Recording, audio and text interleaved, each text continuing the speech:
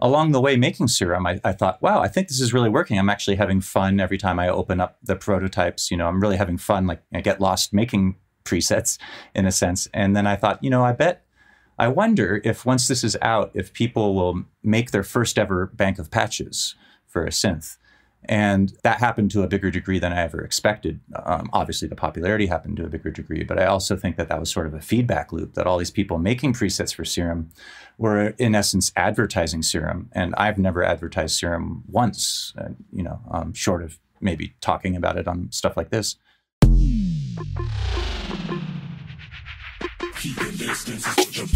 Welcome to the Mr. Bill podcast. I'm Bill's manager and emergency contact, Anand Harsh, which I get the sense will come in handy as his mountain biking obsession overtakes his kombucha obsession. Bill's guest today is truly a renaissance man. Steve Duda is not only a multi-instrumentalist and vocalist, but he's also a programmer. He worked on Nine Inch Nails' seminal third album, The Fragile, which puts him in the company of Steve Albini, Adrian Belew, and Dr. Dre. He's also a longtime collaborator and friend of last week's guest, deadmau5. But if you're an electronic music producer, and especially if you're in the bass music field, get down on your knees and prepare to worship at the feet of the creator of the VST, Serum. That's right, Steve Duda is your rightful king and daddy. A reminder to pre-order Blanket Dragon's EP Nothing Isn't, which is out this Friday, December 18th, on Bill's Bleagle Beats label. If you're unfamiliar, Bleagle Beats is dedicated to left field glitch and IDM, and it's more than a year and a half of quality releases under its belt. Bill's collab with Blanket Dragon, Life in Reverse, is out now as an instant gratification download if you pre-order the EP. Go to BeleagleBeats.com for more info on the label. Thank you for supporting the show on Patreon. We had a bunch of new patrons join the family recently, so thank you for that. You're going to get early access to episodes, exclusive tutorials, and some weird shit, because we like doing weird shit for the patrons. Finally, please head over to MrBillsTunes.com to sign up to become a hardcore Ableton-ear. You get full access to Bill's project files, access to nearly 30 sample packs, and so much more. All right, here's Bill's double-stuffed, holiday-sized chat with Steve Duda.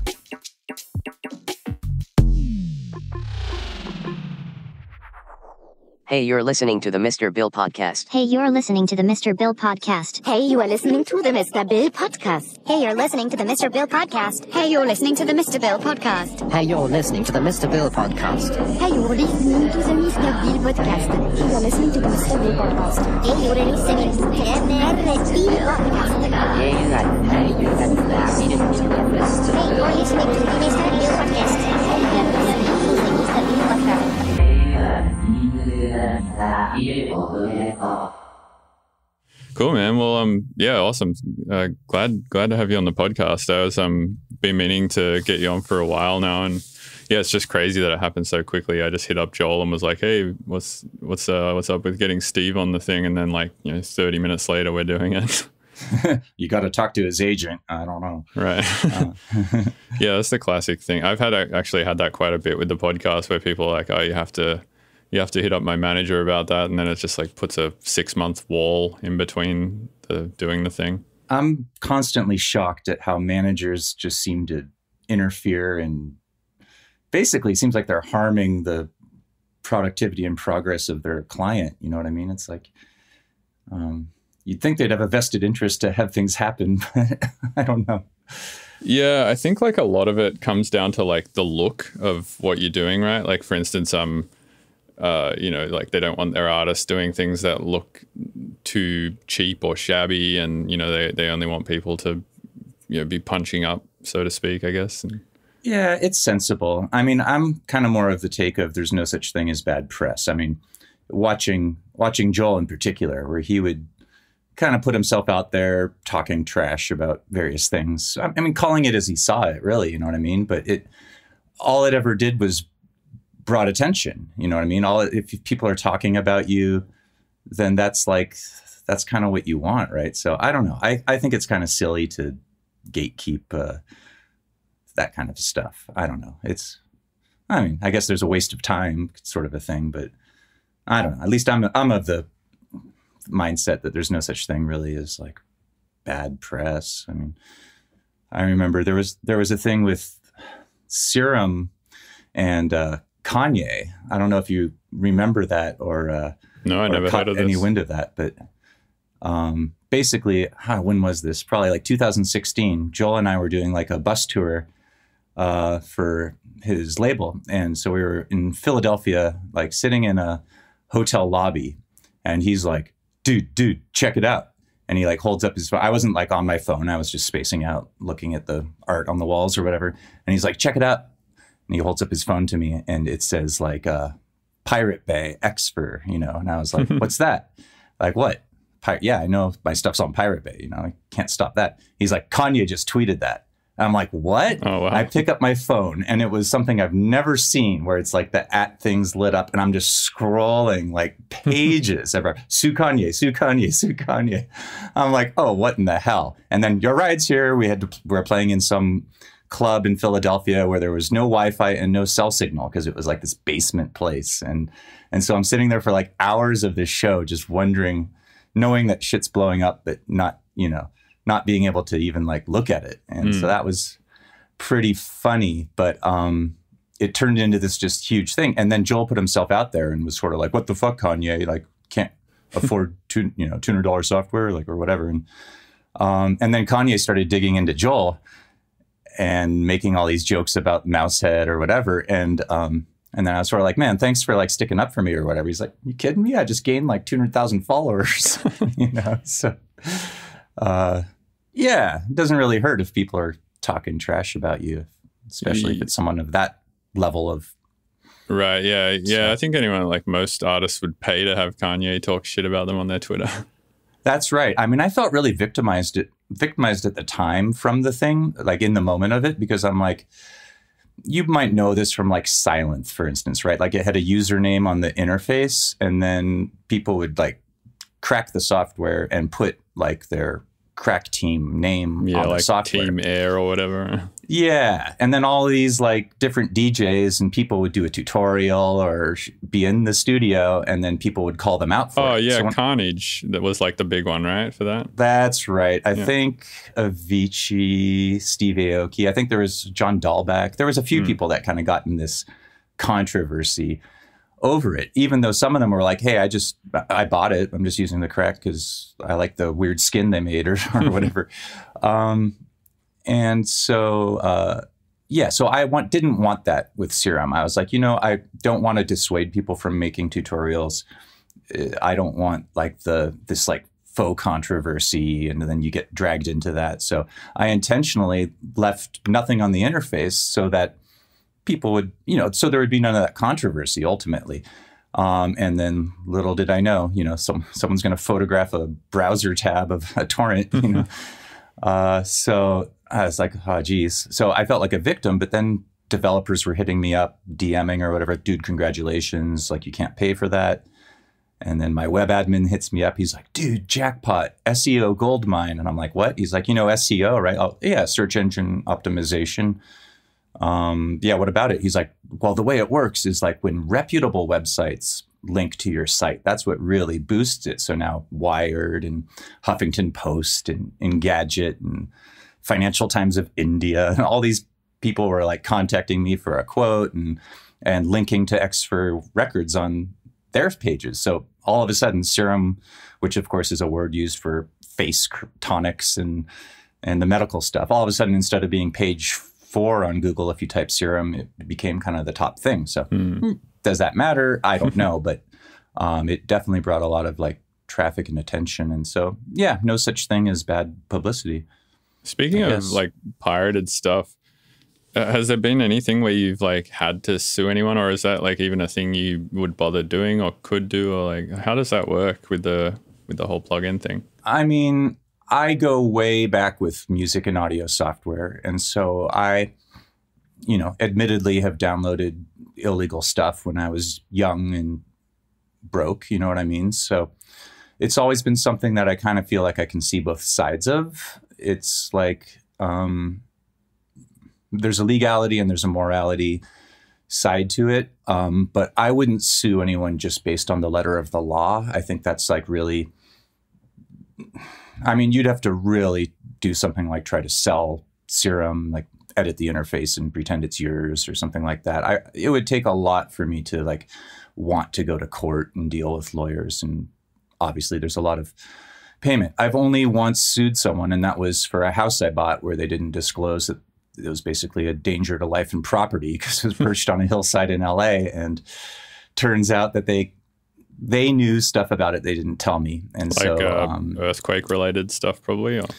Yeah, there was a letter from the architect who built the house saying, warning, this is a threat to life and property. There were 16 houses, and in the Northridge quake, 12 of them came down. Yours is one of 4 left. A girl died in one of them. Oh, that empty lot next to you? Yeah, that was a twin house. Damn. And so they knew this, and then they lied to me about it. Basically, they said, oh, some lady's going to come by. Like after I closed, they're like, oh, some lady's going to come by and say your house isn't safe. But don't worry, your house is perfectly safe. I'm like, what are you talking about? And they're like, oh, this lady, she's crazy. She got drunk and tried to sue us. But just don't worry, your house is safe. And then sure enough, this lady comes by, yoga pants, BMW. She's like, did they give you this letter? I'm like, no, but I kind of knew this was coming. And she was like, I was like, they said that you got drunk and tried to sue them. And she's like, oh, that's funny because I'm a vegetarian and I don't drink. So I just wanted to get out of the whole deal. I was like, take the house back. And they're like, no, we're not going to take the house back. And I was like, all right, well, we're going to court. And so it was a slap on the wrist to them. I just wanted some recourse because of morality thing, partly, right? And I was broke and couldn't address the issue. But yeah, in general, no, suing is like awful. Like I've seen people, be victim of semi-frivolous lawsuits a number of times over the years, people suing artists claim, with like delusion saying, I came up with that song idea and like, trying to sue in like frivolous ways. And yeah, it seems like the only people who win in court are like the lawyers, right? Exactly. In fact, I don't even usually do contracts with people. I'm like, let's just have a common understanding here.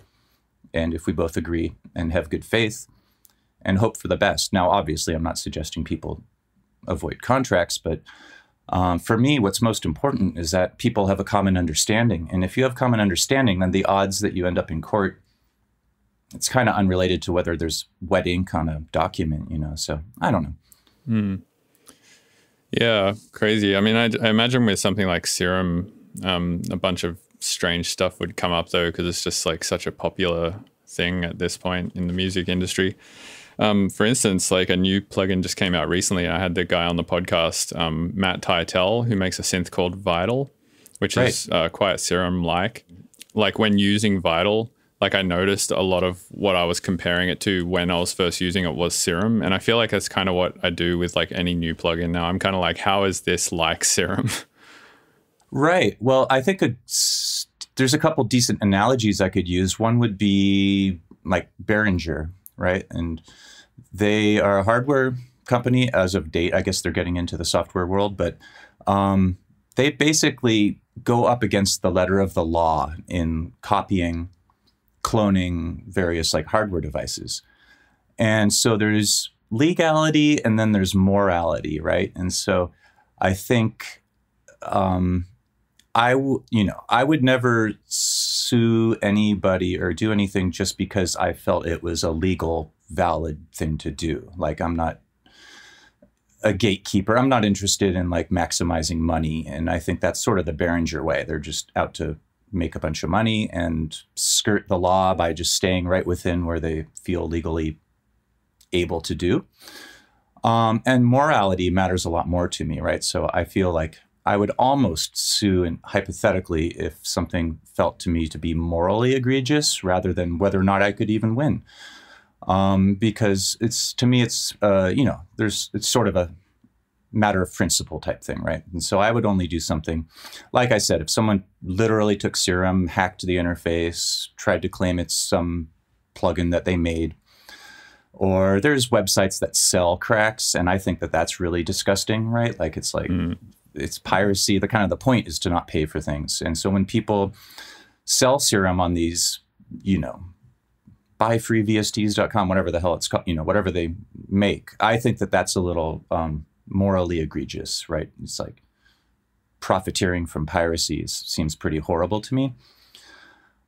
As for like clone, imitation, I think that's all like it's a little bit of a blurred line, right? Between what's inspiration and what's imitation and what's like just direct ripoff kind of a thing. And I don't really feel like I'm the best person to kind of make that sort of decision. You know what I mean? Like, so it's like if I just clearly felt like someone was very clearly just profiteering off of my work, then that's, I think there's a threshold in there. I don't know what it is, but It's as for Vital, which I finally got around to checking out, I think like, obviously I wish there was things that were a little less one-to-one with Serum so that people wouldn't just directly compare it to Serum. Because at the end of the day, once I actually used it, I'm like, this really isn't Serum. Like, it has a lot of phase plant ripoff in it too. I kind of feel like on interface stuff, and it feels like sonically, it doesn't really touch Serum. Like is it better in ways? Maybe. Is it worse in ways? To me, maybe, yeah, right. But it's different. Like ultimately, I think the sounds you get out, is there overlap? Of course. But to me, it's sort of like I wouldn't call it direct. It's not taking my code. It has a different quality to it, I think. And so also like people need access to things, right? It's kind of like with music copyright as well.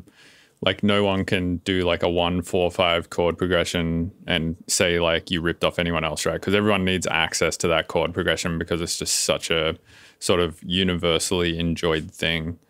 And like 4/4 time signature, like no one can like take that from anyone else and call it their property because it's like just such a, again, universally enjoyed thing. So everyone needs like access to certain things. And I think with like plugin design, you could almost say that like with Serum and Vital and Phase Plan and just like the way that these synths are kind of laid out, it's like the access to the layout is almost necessary because there's no real better way as far as we know to lay out a plugin. Yeah, I mean, there's this sort of imitation is flattery thing, right? When you say like, oh, this person couldn't come up with a better way to do it than the solution that I feel I invented. Everything is, of course, incremental advancements. So I didn't invent too much in Serum, right? Like not, and I wouldn't patent stuff anyway, because I do feel like openness was a part of my whole thing in making Serum. When I was like, I want to make a wavetable synth. Oh, I need some wavetable source because there was no editor and all that yet. And then I started looking at the wavetables out there, and they were all proprietary file formats. And I was like, you know what? Serum's going to have an open file format. So if people want to take Serum wavetables to any other synth, any other usage, even if it's someone making a Me Too product based on Serum, people should have that access. So I wanted to do it really for the users. My whole mindset when it comes to music software is creator focused, right? Like musician centric. That's where I come from. That's my background. And that's my passion. I make this stuff not to make money. Ultimately, it's to empower musicians. So yeah. So, in a plugin that's inspired from Serum, empowering musicians is not a bad thing to me. And in fact, yeah, there's a flattery side to that as well. It's like, oh, wow, you thought my design here, this design element, that design element, you couldn't come up with a better way. So that makes me feel good. Like, that. But what, of course, isn't feel good is if people go that this is the new, like such and such is the new Serum, whether everyone, it's phase plant or calls things a Serum killer pigments, or whatever. I think has a lot of Serum influence, Vital, etc. I just, to me, these things are all musical instruments. And unless you can capture some things and replace something for some things. But I think ultimately, to me at least, there's a lot in Serum already, and there's a lot coming for Serum that I think nothing can really hold a candle to. Whether or not that matters for everyone is a different story, or whether or not something else might be superior for someone's type of music is another story. But when I was making Serum, I thought of it like guitars, right? So my thesis, in a sense, was everyone already owns Massive. Like obviously, Serum was influenced in parts from Massive and seeing my peers using Massive. But then I thought, like, everyone already owns Massive. Therefore, I don't need to try to do everything that Massive does. If you are a guitar nut, you're going to get a Telecaster and a Stratocaster and a Les Paul and an acoustic, et cetera, right? Like they all have overlap, but if you get into it, you're going to kind of want the whole collection. You're going to realize, oh, this is the one I turn to for this, or this is the one I turn to for that. So that's how I like to think of instruments. And ideally, that's how I'd like all instrument designers to think a little bit. It's not just a list of features. You know, if you want every possible feature, you're Reactor or something at a certain point, and now that takes creators into some place they might not want to be. So I think there's room for a lot of stuff that doesn't try to do everything. And I don't think Serum ultimately is just a list of features. It's the quality of the filters. It's you know, all of the things unique to it. What is it that makes a filter like specifically good? It's a little subjective. Different people want different things, right? You could do it from a very clinical measurement point of view, or sometimes it's the things that aren't right about it that actually make it good. I mean, it reminds me of like analog gear. A lot of the flaws are actually what make a piece of gear unique in a sense. It's like compressors, right? People don't just want the most clinical, sterile compressor that's just technically doing the thing. They want something that almost imparts a little bit of its own color onto the signal. And there's a time and a place for clinical as well. But so I think that, yeah, I think of it a little bit more in that way. And then it reminds me a bit of music as well. Like you could say, I was touring around with Skrillex on this bus tour in 2011, right when I was kind of starting the idea for Serum, or revisiting, because I had the kind of an older wavetable synth back from a decade prior. And Zomboy was just blowing up at that time. And Zomboy obviously had this like Skrillex influenced sound, one could say ripoff, right? And so I was really curious, and I kind of like, you know, just couldn't resist asking Sonny. I was like, what do you think of Zomboy? Because I was just too curious, even though I felt like a troll even asking. But I was like, well, what do you think of Zomboy? And his answer really surprised me, because even though he's a super positive guy, I kind of expected him to be like, oh, well, what can you do or something? But he's like, actually, I really love Zomboy because he's actually doing it well. And I was like, oh my God, I didn't expect that reaction, right? I expected him to be a little bit of a whatever. To be like, he's taking something from me by doing this or whatever. Yeah, I mean, Sonny's all love. Like he loves the idea of people, you know. It's always a weird idea though, right? When somebody does something that's very similar to you, whether it be in music or software or whatever, there is always this like underlying feeling or this knee-jerk reaction feeling of like they're taking something from me by doing this thing. But if you actually like scrutinize that thought a lot, what you really end up coming to, or what I end up coming to anyway, is that like kind of a rising tide raises all ships. Like by having Zomboy also doing this, it like probably started somebody else doing it and so on and so forth. And now it's like Skrillex is at the top of a much bigger pyramid than he was in 2011, you know? Yeah, and Deadmau5 as well. I mean, he kind of changed the sound of progressive house back when he blew up with Faxing Berlin and Not Exactly and all of his like early tracks that got him some attention. You know, if you were in a club and one of his tracks came in, it just jumped out at you. It was like, are we having a moment kind of a thing? Because everything was like perky 16ths in progressive house back then. And then he came in with these just wall of eighths, right? And it was just like, whoa, something's happening. And then people really started imitating that, but it makes you the originator, right? Like you said, it's sort of like now a new genre is sort of brewing up, and you get to be known as the innovator and king of it in a sense. So I think that happened for Skrillex. Absolutely. He became known as like the originator. And I think there's a lot of respect that gets given by people on who is the one to really like take things in a new direction. Well, kind of the originator, but as you said before, like progress is always incremental, right? So it's like he kind of took things, I think, from Noisier and, you know, old school Distance and like chest plate records stuff and all that kind of stuff. Yeah. When I met Sonny, it was like backstage at a show I was doing with Joel, like a BSOD show in the Nokia Theater in LA. And, you know, no idea who he was. I didn't know his band. And he's just this kid, this friend of Tommy Lee, who also came down to do the show. And then and he was just like, yeah, man, I just got Ableton Live. You know, I do rock stuff, but I want to do what you guys do. And I'm just trying to figure out Ableton Live. And I was kind of like, good luck, kid. You know, like no idea. But then his girlfriend and my now wife girlfriend at the time kind of hit it off well. So they exchanged numbers and became friends. And so then he came over to dinner about a year later, and then he was like, yeah, man, can I play, I've been working every day since I met you. Like, can I play you some of my stuff? And I was, that feeling where you're kind of expecting it to be not that great and that you have to kind of like try to just be supportive. So I'm a little begrudgingly like, oh, okay, yeah, sure. Let's listen to your stuff. And instantly I was like, oh, holy cow. Cause it was his My Name is Skrillex EP he had just finished it up. And I was just floored. I think I might have connected him and Joel. I can't remember, but I was totally flabbergasted that this guy went from zero to hero in a year's time, just spending 14 to 18 hours a day doing nothing but Ableton Live. When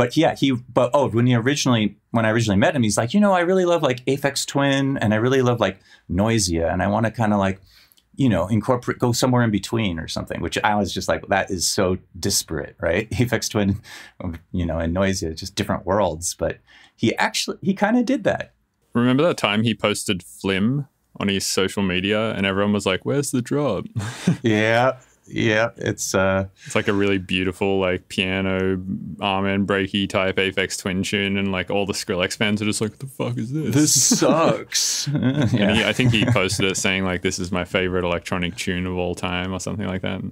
Yeah. Aphex I love Sonny. I mean, he's like just being able to see that, it's happened a number of times in my life where you see someone with a vision and then when they execute it, I don't know, I don't mean to sound a little cynical, but I don't necessarily believe someone's going to pull it off when people are like, I have this idea. And you're kind of like, cool. But so many times now I've seen people that I wasn't really sure if they were going to pull it off, just like exceed my expectations. Avicii, I met when he was like 16 and a half or 17 and then watched him blow up. I mean, I would kind of mentor him on stuff. Like, he's like, how do I recreate this? And he'd send me a sample and I'm like, vibrato. And he's like, what's that? I'm like, LFO to pitch. And then Zed a little bit. I met him through Sonny. I mean, he had already done like a remix or two we did one for Joel and stuff. So he wasn't a nobody, but he was like, yeah, man, I really want to blend like pop music. Cause I just genuinely love pop music with like EDM, kind of like Swedish House Mafia did with Save the World and all that. And again, I'm like, cool kid, good luck, kind of thing. And then watch him blow up. How did all these people know you? Like, why were all these people coming to you for the advice on how to make sounds and how to blend music styles and whatnot? Because this is like obviously pre-Serum and whatnot. So. Yeah, it's a good question. I mean, I was doing plugins. I may have had like LFOTool and Nerve and stuff, but I think it's largely because of Joel. Just people knew I was associated with him and I was kind of like into the stuff. I can't say exactly who, but I think it's mostly just, everything like connections lead to connections, right? Just like you and I today, like you would have, if you were interested in having me, you would have had to like try to find a way to contact me or hit up Xfer contact form and hope it ends up to me, which actually does quite directly. But you know Joel, and so it was like 30 seconds later, there we are chatting, right? So that's all it ultimately was. Is like I met Avicii through Starkillers, who were some producers in the scene way back then, and they had discovered him online, and so they were just like, this kid's going places kind of a thing. And so credit to Nick from Starkillers for probably being the first American, at least, to like see Tim's talent and recognize that. Yeah, Avicii was a crazy producer. He definitely like took music or electronic music to like a pretty new place, right? Like I don't think anyone, I don't know, for instance, like when I started electronic music, right, every one of my friends who were basically all metalheads kind of just looked at it as like this joke, and they were just like, oh, this is like some fucking Mario Kart, Gran Turismo menu music shit. Like, what the fuck is that? Like, metal is like where it's at, obviously, and like, why are you even bothering with this stupid fucking toy music? But then, it's, somebody like Avicii, I'm sure had like a similar experience. And I mean, at that time, like that's kind of what electronic music was to some degree. It was kind of like this weird, like obscure thing that seemed cheaper than instruments and didn't seem as like polished or full or like as real. But then, yeah, I mean, someone like Avicii comes along and turns it into like something that sounds like even cleaner and bigger and better and more polished and interesting and like poppy than, a lot of instrumental band type music was at the time. kind of took it to a new place. Yeah, absolutely. I think, Swedish House Mafia might have been a heavy influence on him. It kind of seems like being, and same with Zed, right? Like being able to blend what you hear on the radio with pop music and then blend it with wanting to make something new and feeling like you're, exploring new places. And the club culture, I think Avicii understood even before he was old enough to get in the clubs. He kind of really understood how music serves this party atmosphere in a sense, that it sort of has that function that it's music to dance to and that kind of a thing. So, yeah, he was incredibly prolific. I mean, that was the thing that I noticed about him kind of the most when I first he was still, 17, I think, and got in the studio with him and just watched him, belt out 2 tracks in a sitting kind of a thing. So he had this, crazy warp speed on FL Studio and could just get ideas out to the speakers like nobody's business, and arrange and all that, just very, very fast at it. And, decent piano player too. Pretty good. And so I think that, I don't know. It's just, I don't know, circling back to the idea of like just people, it might be biased, but to me, what's most striking is when people really have conviction in something and they believe in themselves. It seems to me that's almost like the identifying trait. If someone was to ask me, what's the common scene? Because I've known Joel also since he was, I think, 17, maybe 18, but he was still living at home and doing the bedroom studio, so to speak, right? And so what was the common thread between all these guys? And it's really just conviction. Like they believed in themselves and they believed it was possible. And then obviously insane amount of hours. Probably other talent factors too, but. Hold on 1 sec. My Roomba just started trying to vacuum. I'll turn it off.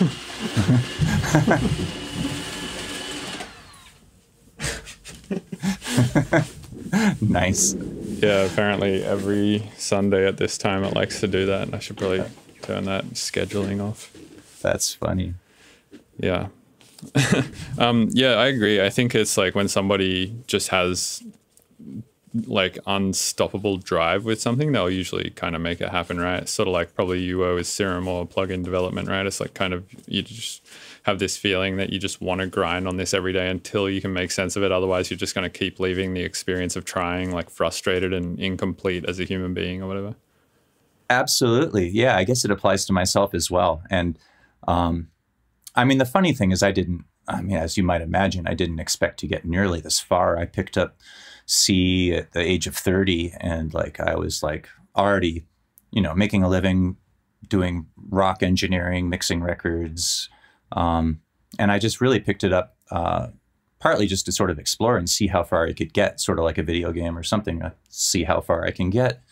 But I really felt that I would never make a living, honestly. I never even thought I would get like a programmer's salary. That was kind of the dream. I was like, hey, if I want to get out of music or leave LA, I could live anywhere. I could live on the boat in the middle of the ocean and I could set up a little website and have people purchase things. And so I really like that idea because as a tradesman in LA working album to album, you had to be physically present and all of that. Yeah, what do they call it? A digital vagabond? Digital vagabond. I like that. Yeah, I guess that's what I wanted to be and now kind of am.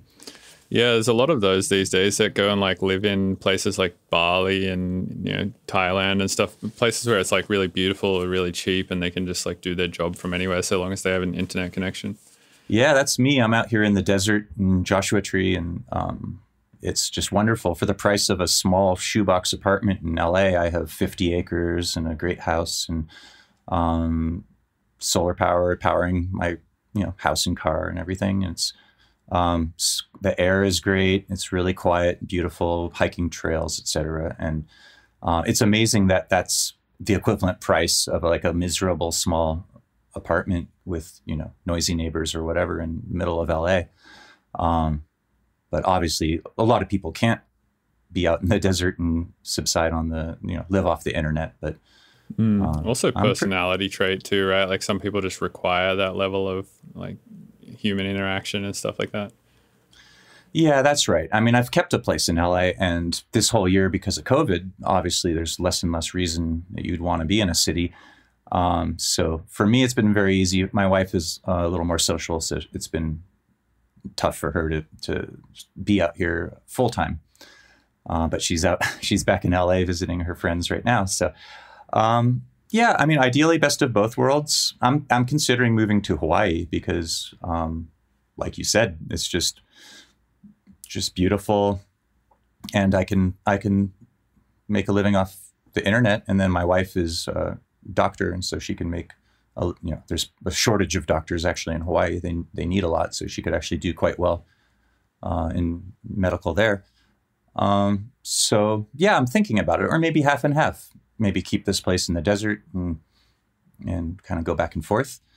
But for me personally, I'm at the age where I'm kind of done with clubs and concerts for the most part. Like I don't feel so much benefit from being in a place like Los Angeles. Ultimately, to me, it's my friends there and food options, restaurants. That's about it. Otherwise, I'm kind of done with being in a city.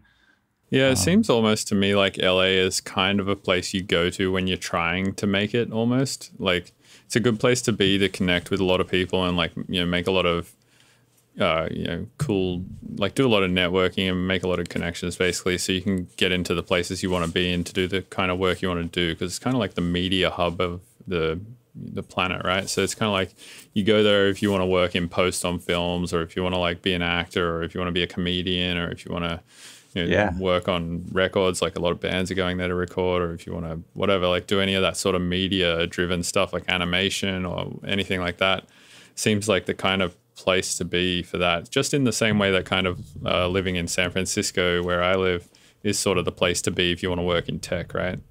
Yeah, I'm from SF Bay. I grew up in Menlo Park, and I used to live in San Francisco, and it's culturally pretty different. As I'm sure you know, you probably hear a lot of negativity about Southern California up there. At least that's sort of the divide. LA less so. They don't really talk trash about the Bay, but the Bay tends to have a little bit of a negative connotations of LA, and the people and culture, but some of which might have a valid point, but I think a lot of it not so much. I moved. LA is a powerhouse. I mean, it really is. And things happen just by being present. Absolutely. And so it's one of those things where don't knock it till you try it, partly, and then also, if you don't know what you're missing if you're not there, because things happen just at a party, and you're just rubbing elbows with all sorts of different people. And there's a really nice attitude, which is pretty American kind of attitude of, yeah, man, let's shoot the shit. Let's talk. What could we do? What could be? And I love that kind of openness to ideas and collaboration and that kind of a thing. When I moved to LA, I had, I think, $1,000 to my name and 2 phone numbers. And I just knew I wanted to do more work on more records. I just finished a 9 Inch Nails record, and I knew that would be a good calling card, since 9 Inch Nails is known for kind of technology in a sense. And sure enough, those 2 phone numbers led to album after album. And I was, first week in LA, I'm riding around with Tommy Lee and Pam Anderson in the back of their 4x4, which is pretty surreal, like welcome to LA moment. But one of the phone numbers was the producer that was just starting his first solo album, so I jumped on that and did beats and synths for his Methods of Mayhem record. And wow, yeah, it was just 0 to 60 basically for me when I showed up in LA. And like the whole, like, who are you? What do you do? Who do you know? Kind of thing, which exists a bit in LA. It can be a little off-putting maybe to some people, but for me, it was just great, right? Because it's like, who are you? What do you do? Who do you know? I'm just like, well, I know nobody. And I just came off a 9 Inch Nails record. Oh, 9 Inch Nails. Oh, wow. Oh, you should meet my friend over here at the party that plays for Jane's Addiction. And all of a sudden you're talking to a guy in Jane's Addiction. And he's like, yeah, man, I'd like to do some like sample stuff. Your Pro Tools? Like, yeah, I want to do like a sample loop CD or something. Like, okay, great. Let's hang out and do that. Right. And so things, I had no trouble finding work. Granted, I did things that I wouldn't want to do again, like tuning vocals for boy bands and stuff like that. But I was just like, hey, if I'm running a computer and music's coming out and that's my job, then to me, that was kind of making it. I didn't have artist goals and dreams. because back then, you know, in late 90s or whatever, it really felt more like you had Aphex Twin and people like that, but it really felt like you're either a pop singer or you're a band, like a rock band, and the making it as an electronic artist didn't feel quite viable like it is today. So yeah, now it's like almost one of the main things, right? It's like more producers than people on the planet, is what I always say. Yeah, it can definitely feel that way. And it's super shifted. I mean, it went from back then, it was maybe 20,000 people making music on computers. And then maybe by mid 2000s, it was maybe 40,000 people. And it just like exploded. And now I would guess it's 5 to 10 million, maybe more if you count super casual. But it's hugely different because the bar of entry is gone now with processor speeds. You don't need sound cards and stuff like that. And yeah, like every computer these days comes with like some sort of audio editing software on it, right? Like even if it's Windows, you still have like some voice recording software, or if it's, you know, Apple, you obviously get it stock standard with GarageBand, which is like somewhat capable. Yeah, I mean, insane power for free, definitely. Like, or also just like phones and iPads, right? These days, there's some crazy apps that you can download and like actually make a tune on like a $5 app. That's right. It's I don't, you know, I don't use phones or iPads or stuff for music making, so it's still a little strange to me. I guess that's where I start feeling old or something, where I'm like, I can understand it as a toy, but I can't but there's people seriously using iOS with all these different there's like plugins and stuff. Full feature films that have been shot on iPhone and edited on iPhone these days, and like full albums that have been made on an iPhone and stuff like that. It's pretty incredible. Yeah, it's amazing. To me, it feels like you're doing it the hard way or something. But it seems that way. The tools are impressive. I keep an eye on all music software, so I'm aware of all the various stuff out there for iOS, and it shocks me how much creative, interesting stuff, and strangely not ported to desktop a lot of the time, which I don't fully get. Why they wouldn't take that extra time to make it an audio unit as well, or whatever. But yeah, lots of great stuff. It's just, to me, it feels foreign. Like a lot of people have asked for like Serum on iOS and stuff, and it's not that I couldn't technically. It's just that I don't understand it. As I'm not a user, it's really hard for me I don't have much interest in doing that from a passion point of view, right? It's like I wouldn't be a user. What is the what would you say, like the barrier? Like, why do some people make a VST and not an audio unit, and like a 32-bit version of the thing, but not a 64-bit, and so on and so forth? Like, what is it that stops developers from doing that? The different plugin formats are all different code in a sense. And so what people do a lot of the time, myself included, is like when I was starting out, and I've still sort of been stuck in my way, is you download the VST SDK, and that allows you to make a VST plugin. So you're like, okay, let me take the example that they give you and build that. And now you have a gain plugin. And you're like, okay, cool. I don't want it to be gain. Let me make it do something different. Let me add some more knobs. So then you start adding knobs or parameters, whatever. And then, and you change the plugin name from gain to whatever your name is, right? So you're sort of incrementally just modifying this example into existence, into something that's yours. And then at that point you go, okay, ship it, whatever. And then people go, I want an audio unit version. And you're like, well, I don't really want to download the audio unit SDK and then like rebuild copy and paste everything and then have these two projects. So what most people do is if they're in my shoes, is they wrap the audio unit. So wrap the VST into an audio unit format. So basically, it's kind of like having a mini host in a sense. It's just a middle layer that's hosting the VST and then translating that out to the audio unit host with what the audio unit wants. So that's what all of my audio units are. They're wrapped VSTs, and that's very common.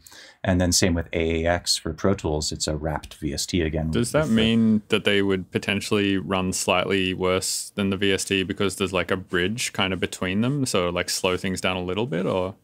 Technically, yes. Technically, it is additional code and there's an additional layer in there. But what we're talking about is like 2 or 3 operations per block call. And so you're talking about something that you could not measure on a CPU meter. It's so insignificant compared to how many numbers that an audio plugin crunches that it's sort of like needle in a haystack in the sort of relative sense of how much overhead it adds.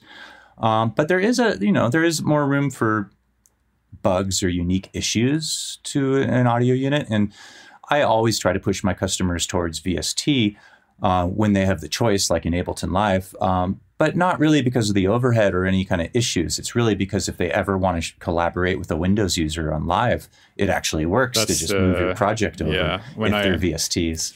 Yeah, I had that when I was working on Apple a lot, because one of the things I do a lot is just collaborate so much. And yeah, I just like didn't even have an AU folder when I was working on Mac because of that reason. Like it would just have so many incompatibility issues with collaborators.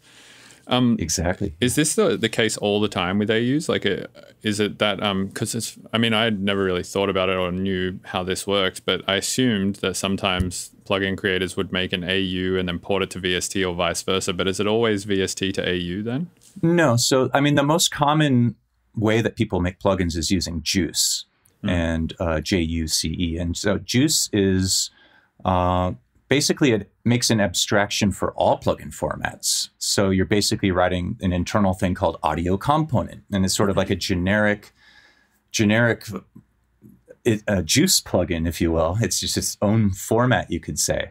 And then when you go to hit build, it does the necessary translation. So it might actually, technically have a couple less process calls, like I was mentioning, because there's kind of no wrapping going on. Or you could say it another way, that it's wrapping to everything. It kind of depends on how you look at it. I would actually think Juice has more overhead with translations, knowing what I've seen doing debugging with it and stuff. It's very, likes to sort of verify a lot of stuff, right? So you do have like a lot of extra calls. And so performance-wise, I think I'm actually kind of at a lower level, even with wrapping to audio unit. But I think it's actually negligible, and a talented programmer could, probably make it all unimportant. I mean, it kind of reminds me of like when you talk about audio engineering and someone says, "Oh, I want to get the best microphone cable," and you're like, "Okay, well, what kind of microphone do you have, and what kind of preamp do you have?" And you're only as great as your weakest link, right? And so I think the weakest link is usually that DSP code, and like finding optimizations there is probably what's going to matter most for performance. And then there's the whole graphics side as well, of course, which similarly, there's ways to optimize and make graphics performance better. And so, yeah, doesn't matter what you would use. It's kind of like Mac versus PC or DAW wars and that kind of a thing. I think it's kind of similar here. It's like, you can't really discuss it unless you start talking about what you're going to thrive in or whatnot. And the weakest link is typically not those sorts of discussions. Yeah, it makes sense. So how did you become like a talented programmer? Because it seems like you didn't go to school for it, right? And it seems like you didn't, like you came from a sort of rock engineering background and Pro Tools background and stuff like that, and then just got into coding when you were 30. How did you manage to just go from sort of that background with no real like coding experience from the sounds of it to just being able to build one of the most flawless seeming plugins that exists? Thanks. I don't think it's really my strong suit is actually the programming. So there's a few things. One is that I grew up in Silicon Valley there, and my dad was a researcher, retired now as researcher at Stanford Research Institute. And so they developed the first artificially intelligent robot that was autonomous, very much like your Roomba, in fact, except it was 6 feet tall and had a wire harness, and then it ran in a VAX terminal, which is the size of a warehouse or a garage at least. And they had to program it with punch cards. So he was doing AI autonomous stuff where things could calculate trajectories and learn its environment by bumping into things and all that. So you could look up Shaky the robot, and that was my dad's thing way back. Look this up now. So I grew up in a pretty technically literate household. We had Commodore PETs, and I had a Commodore 64. And I have an older brother who's incredibly gifted, and he is more in like network coding and stuff. But basically our conversation right now is running through my brother's software kernels, most likely, because his switches more or less power the internet for anything that needs a lot of bandwidth or a lot of throughput. And so, oh, wow. So yeah, my brother is very talented. Was like runner-up state chess champion as a kid. Oh, wow. Could solve the Rubik's Cube behind his back while he talks to you. And it was just photographic memory, like very exceptional. And I was a lot more normal, I guess. I mean, I always felt like I have a bit of a, what would you call it? A complex, I guess, about feeling like an idiot because my brother is so exceptional, right? And so you know, that's unfortunately how it is. I think being a younger sibling, especially, I always felt like, oh, I'm just not old enough, and I'll be as smart as him or whatever. But it didn't quite happen, and then hence the getting long hair and dropping out of school and running away from home. I ended up in juvenile hall. I had a pretty messed up childhood in ways. Until I realized I can't feel sorry for myself because it was just, I think it was normally just a teenage emo phase. And I realized, you know what? I can do what I want. I don't have to feel like a victim. And I sort of just, something switched in my brain around 16. And I got a job at a music instrument store the next day after I had this epiphany. And I was like, I can do what I want. I want to do music. And then there was really no looking back until age 30, where I then started reassessing. You know, I haven't stopped and asked myself what I want to do since I was 16 and just had the blinders on like it's music or bust. And, you know, there's a saying in hip hop, like, you can take the kid from the ghetto, but you can't take the ghetto from the kid. And I kind of think maybe the same with my upbringing. Like, you can take the kid from Silicon Valley, but you can't take Silicon Valley from the kid, right? Like, I just got interested in like not wasting my brain away, I guess. Ultimately, I was hitting record for bands, take 6, and the drummers, you know, do, do, do, do, do, do, do. And I just started thinking about the tools and the software that I'm using day in and day out. And I really wanted to do that. So there was a lot of motivation to like challenge myself with something new. And I think I had that upbringing watching my brother sit there and code, and, you know, he would code in Pascal, and then he'd look at the assembler, and then he'd go like, oh, the assembler's not even optimized enough. I'll go right into direct machine code. And he's like 7F3C, like programming like on this direct low level. And I'm, you know, it's well beyond my ability, but I think I did get some osmosis of just like the concept of that you can type and you're not going to break things, and that, you know, and I wouldn't be where I am without Google, right? So it's like weird compiler error or whatever kind of problem. There's like, you know, Stack Overflow. There's these like, and just Google itself. You can generally, someone else has run into that same issue somewhere. So yeah, I feel like we were saying before about like people just having conviction about doing things. I feel like if you have like the drive to want to do something technical, and so long as you don't have like some sort of, you know, mental disability or learning disability or something like that, and you don't play victim and you're driven to do a thing, you can always Google something and figure it out these days. Like there's no real reason that you can't, right? Yeah, for the most part. Now, making a synthesizer is a little different than making a Hello World app, right? Like your first little app. There's a pretty big bridge between there. But, you know, it's baby steps, right? So I started with my first released plugin was called Bitmodder, and it was just sort of like Redux and Ableton or whatever. You have bit reduction, sample rate reduction, and then there's a third slider that just multiplied those two signals. So you got kind of like this ring modi other weird thing. And it was just a free audio unit only, if I remember right. And so that was just cutting my teeth on sliders and a user interface panel, and getting to know kind of what's required for something like that. Arguably, Serum is just taking that same idea and just adding and adding and adding. But there's certain parts that are more difficult than others in my mind. One would be filters, and another would be quality, like oscillator quality and that kind of a thing. And so those were the two biggest technical challenges for me with Serum. Otherwise, it's just a really big thing. And then there was just a lot of design decisions that had to happen and get retooled over and over as I realized things were still messy or whatnot. And so, yeah, the hardest parts, I asked for help, because that's, you know, again, the internet kind of came to rescue me. It's like I had friends, especially back being a user and purchasing plugins. I had friends who were developers, so I could hit people up and say, hey, I need some filters, or do you have any filter code that you might give me or sell me or license me? And then similarly with the oscillator on Serum, I was looking at a white paper that this mathematician / plugin developer, Laurent Desoris, who's sort of the brain, or was the brain behind Ohmforce. I think he's left there now, but I hit up Laurent, and I was just like, hey, this white paper is amazing, but I see it's from 1992 or whatever it was. Maybe you have even better code, because even this isn't as good as, say, when you measured it versus massive, it still wasn't quite there. And he was like, oh yeah, no, I think I can beat what's out there with some changes. And so I just paid Ohmforce, I don't know, just a few $1,000s, and had that problem solved. Part of me wishes I could just know everything and do everything myself. But I think ultimately there's that weird thing where even your music, right? Would your music exist without Ableton and the coders behind it? And would Ableton exist without the hardware engineer? Like, we're all a society. And so there's, I don't know. I think ultimately design, like I remember when I brought Serum, I was very proud when I finished it and went up to Thanksgiving and visited my brother. And I was just like, yay, I finished my synthesizer. And he's like, oh, that's cool. How did you code oscillators?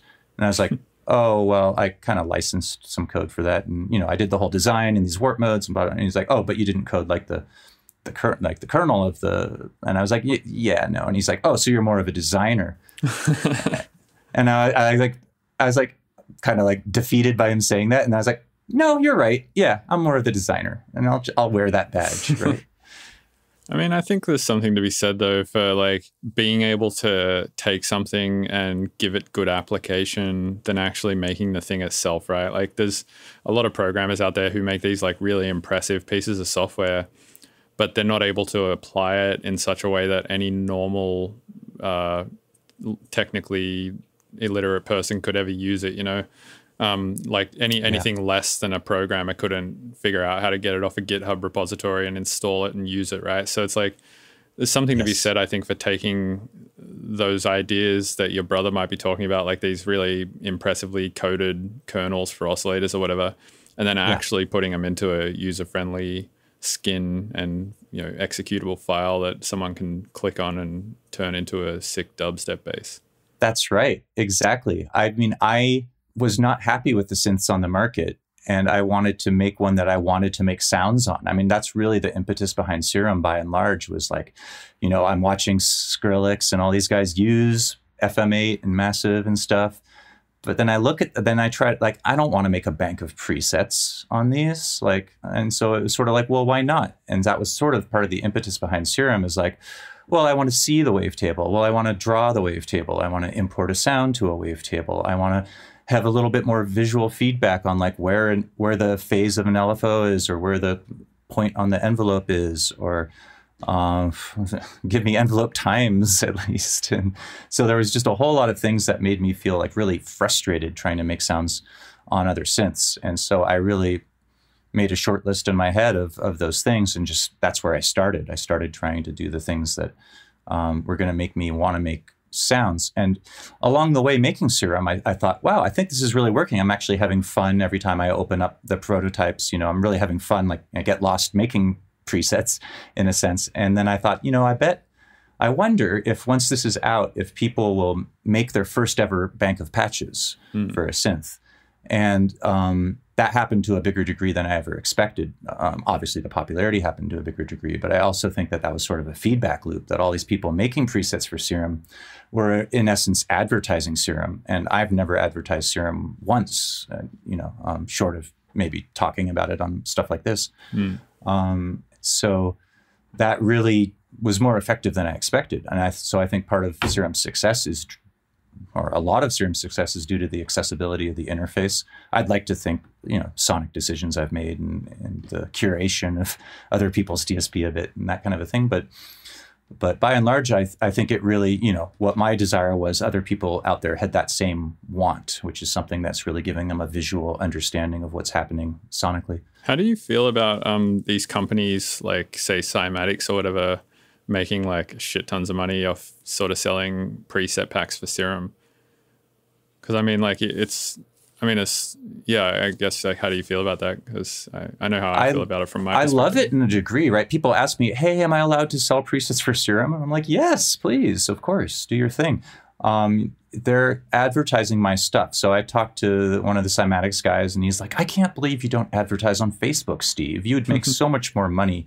Like we take $40,000 a month in Facebook ads. And I'm like, what? Dude. Like, that is insane. And he's like, well, yeah, but we double that back on revenue. Yeah. And I'm like, and he's like, why don't you do it? And I was like, I don't need to, because you are. People are seeing $40,000 a month of the Serum being thrown in their face. And obviously that's almost better than me advertising it. That just makes them feel like there's the Serum They world can't use out there. their presets unless they get Serum in the first place anyway.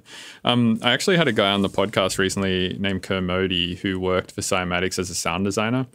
And he said at one point he was working there, he was the only sound designer working at Cymatics, and they had like 6 advertisers working there. So it's like a 6 to 1 ratio of advertisers to actual people making sound design content.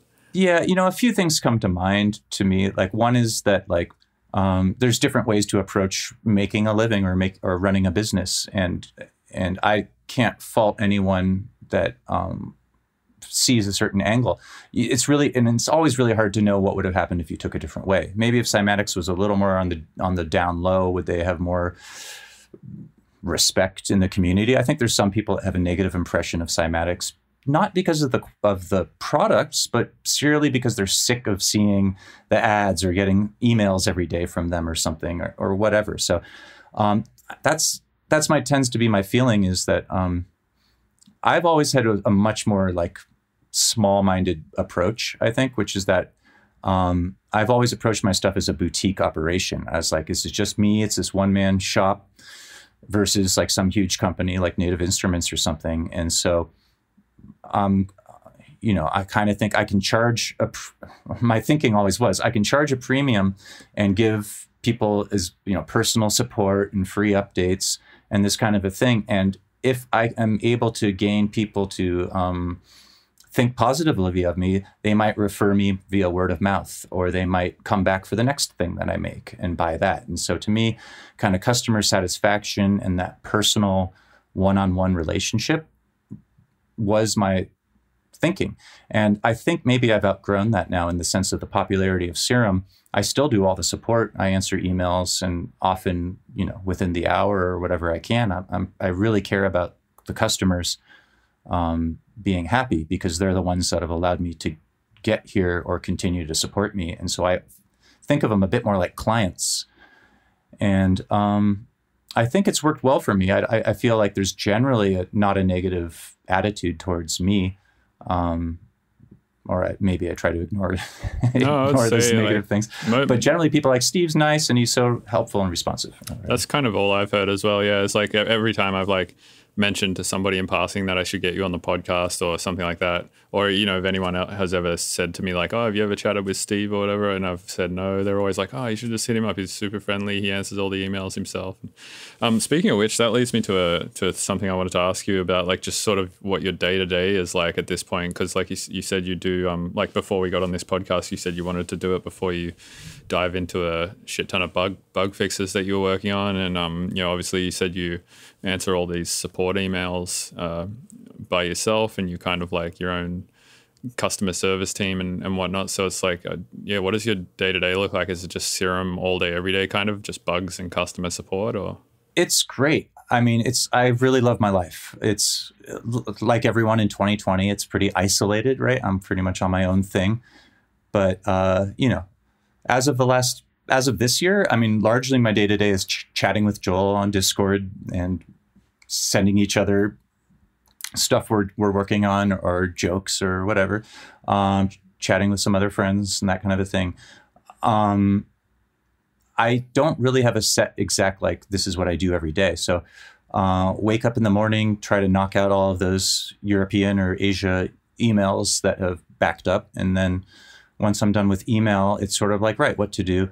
And I tend to have some sort of vague to-do list. So there tends to be something that I'm working on.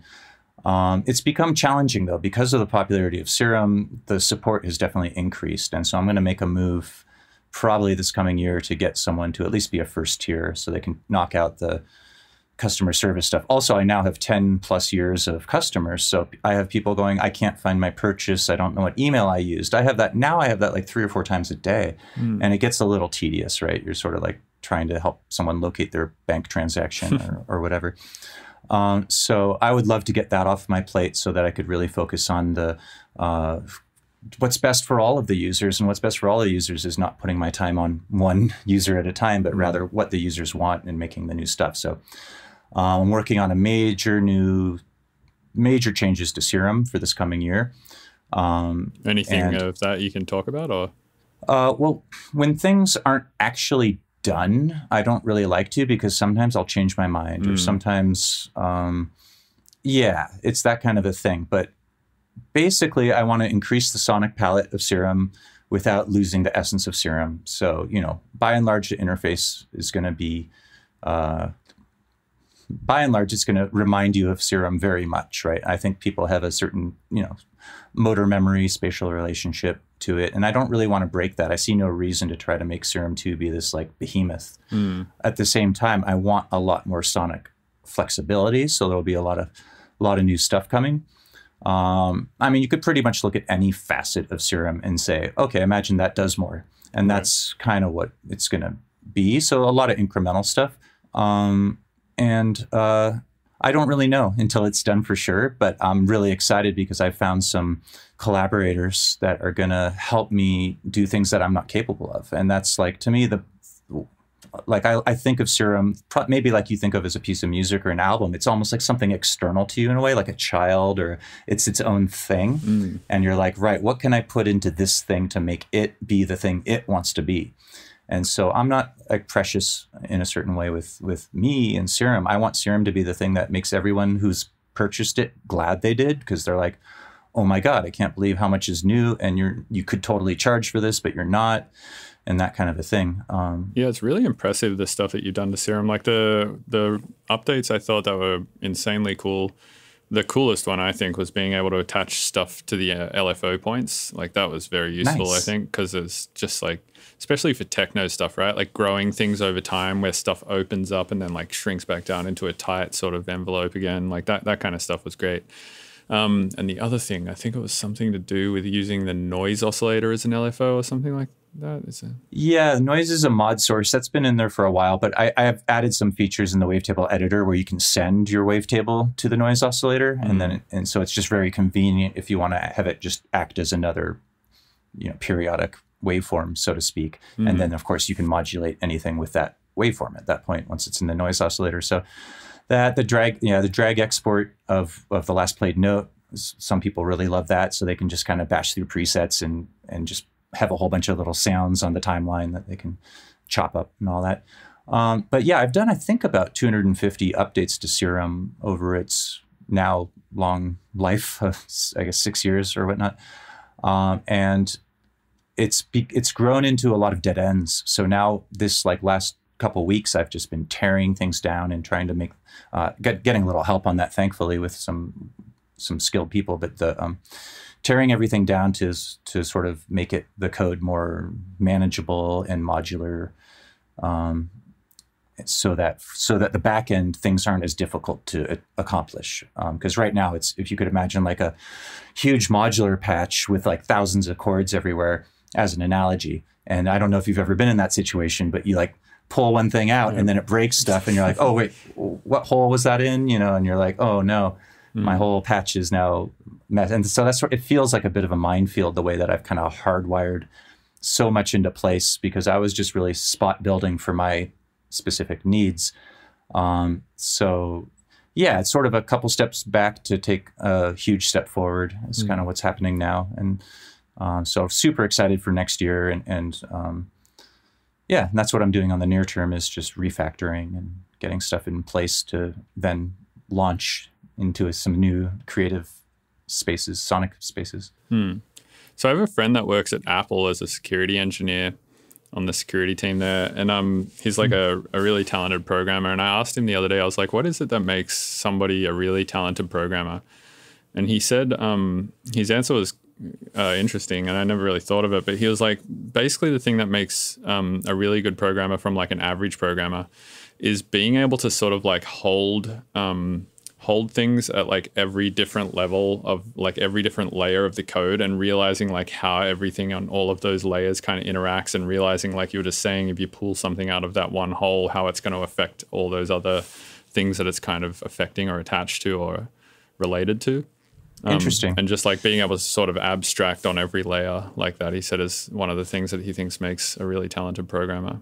Yeah, I guess I wouldn't disagree with him. I don't even feel like I'm a good person to he's probably better versed to talk about what makes a good programmer than I.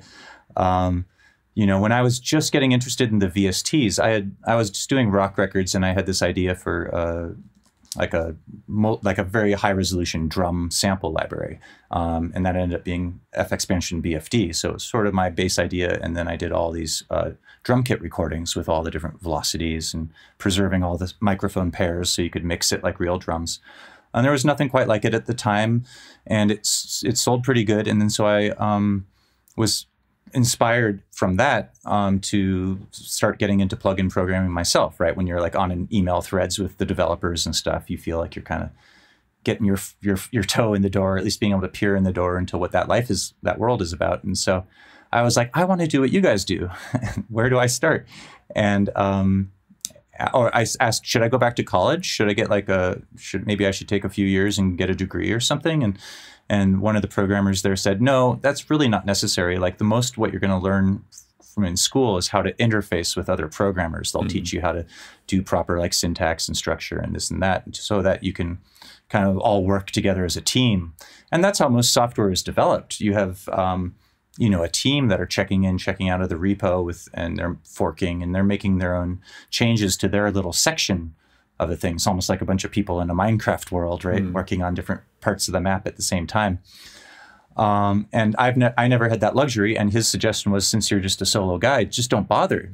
You don't have to worry about how things interface with other people. So I think he was right in a certain sense. And you build your own mental maps of things as you go. And you build your own ways of doing things. And I feel a little bit like, I think Bill Gates said some quote, which I'll totally mangle, but he basically said he'd hire a lazy programmer over another one because the lazy one's going to figure really clever ways to get things accomplished. And that's very much me. I'm incredibly lazy.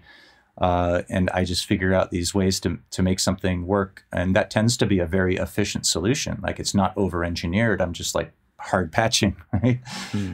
Not great for maintenance, but it's definitely great for getting stuff down. Yeah, speaking of maintenance and laziness and all that stuff, how's the Serum code look? Is it like pretty messy in the back end? Do you comment it all out and like keep it all neat and easy to, in such a way that it is easy to do updates in the future? Or is it pretty much just like a dog's breakfast, just everything's jammed into some text files and like...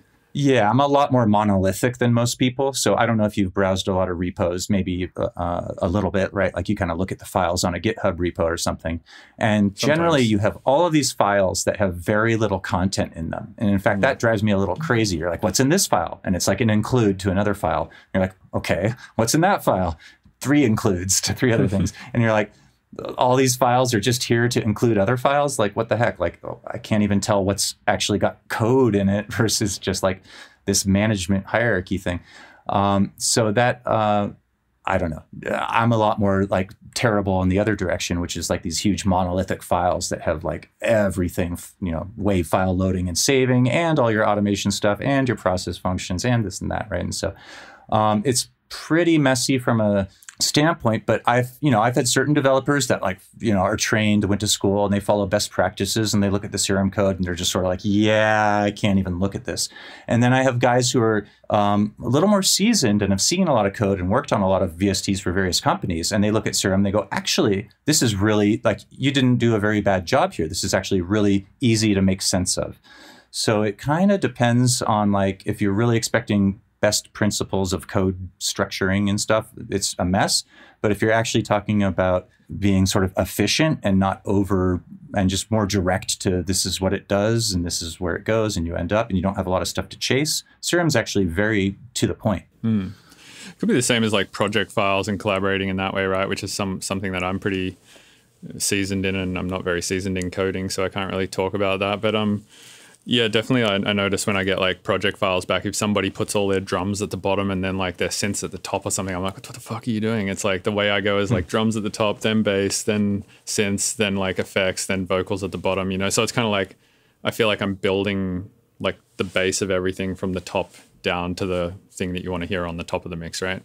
And I guess like some people do it the other way. They put their drums on the bottom, then their bass, then they like and build up from the bottom up. But I mean, I guess it's just, like when I look at any project file of mine, it doesn't matter if nothing is named. I just know that that's the order in which I do stuff. So I just know where things are going to be. I guess it's kind of the similar. Yeah, that's a personal thing. I mean, I saw someone recently saying all DAWs are designed wrong. It was like clickbait, I guess, or whatever. And I was like, I got to see what this is about. And he was basically saying that. He's like, no, the bass is the lowest thing, so it should be at the bottom. But all DAWs start you at the top. So and I'm like, this is so arbitrary and personal. Like, it doesn't really matter. Yeah, I mean, that only matters if you like start writing your song from the bass line, right? Yeah, I guess so.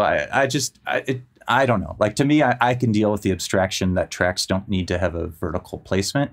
But I do think maybe more relevant to the code is like, you will see people with like, 120 track Ableton session with like every single one's just named audio 56, audio 57, or track 56, track 57. And then you'll see people with, and then they'll have just like one region or versus people that might be a little more tidy and organized, name all their tracks, group stuff together, even though they don't need the group there, but just to be like ergonomic, right? And so that to me is the closer analogy where like proper coding, you're going to have those groups and things are going to be all well named and all of that. And then my stuff, to make the analogy backwards, is like my code is maybe not quite as like organized and tidy. Like to me, it's like what matters is how it compiles and all of the, stuff gets out. I'm pretty decent with variable names. I do that for myself. So some people just use a lot of single letter variables all over the place. And I tend to use a little more descriptive variables, but just for me to not have to go back and read my own code and be like, wait, what is this again? So it just helps. And I do make unnecessary comments again, just to myself, so that when I'm looking at scrolling in code, I can see, oh, this is if this is missing, then do you do this or whatever. So, yeah, I don't know. Apparently I'm somewhere in between. Like, totally like by the book schooled coders don't like me. The guys that are actually really talented at making plugins think I'm actually doing a pretty decent job. So it's awesome. Somewhere in between. Yeah, nice. Do you think the genre rhythm would exist without Serum? Oh, that's a good question. I mean, I think it's definitely one of those hypotheticals. Like, would anything happen without anything? Like, I mean, I always have sort of the little bit of the cynical attitude of, well, maybe it would be a better genre without Serum or something. Like maybe something else would have come on. I don't know. Ultimately, from what I gather and from what people tell me, I guess the answer would be no. Like they say that, oh, the reverb filter and this and that kind of thing. Like the genre wouldn't exist without Serum and or dubstep 2.0, whatever that even means, because I actually don't really know. That wouldn't exist without Serum. But I don't really know. I think of it a bit like autotune or something. Like maybe it's for better or worse. Like I can't say that the musical landscape is better because of it, because people would have made maybe different music or whatnot. So, but if people are happy, then and Serum was responsible, then that's great. But I definitely don't like. My head doesn't go into taking claim for something that wasn't really my creativity. It reminds me a bit of when I was, pre-coding and just farming out ideas to developers.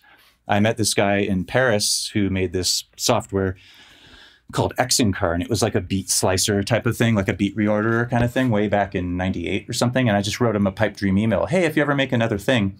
And I just wrote him just this, like, I was like stoned and just wrote him this like long email of all that. Oh, make it with like 8 of them and do this and this. And then he actually did. He took my whole email and he turned it into this thing called Divine Machine and added a bunch of his own ideas too. He's like, Steve, guess what I've been working on for the last 18 months? And it was like, oh my God. I forgot about that email. And then I made a track with it and I sent it to him. And I was like, how does this make you feel? How does this make you feel to like hear this music made with your software? And he was like, honestly, Steve, I don't feel a thing. I was kind of like, what? He was like, it was your decisions made that music. I didn't make that music. Like, I feel no personal connection to it. And then fast forward to today, and I've gotten emails from people very similar. Here's a thing I made with Serum. Like, how does it make you feel?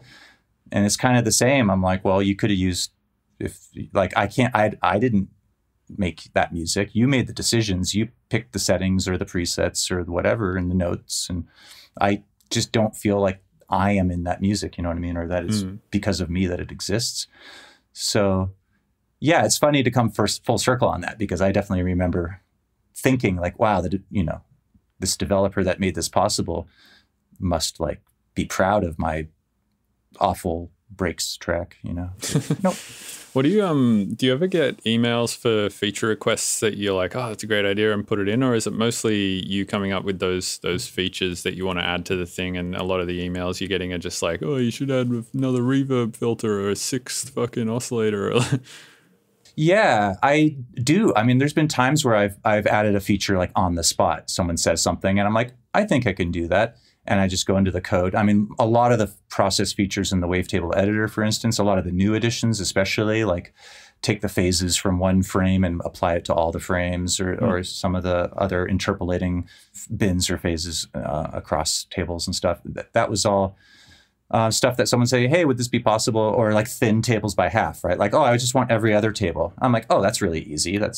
I can do that right now. Like, and so I'll do it before I answer the email. And then I'm like, oh, I might as well send them a build. And so then, so some people have asked things, and then like within an hour, they have a version of Serum that does that thing.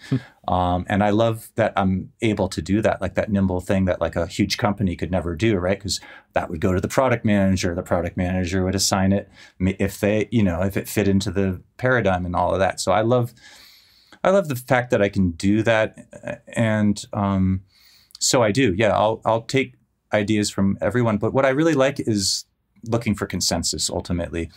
I made some mistakes like early on. I had a plugin called Lucifer, and then I had a customer that wrote me and saying, hey, can you add a knob that like does this weird thing? I can't remember what it was exactly.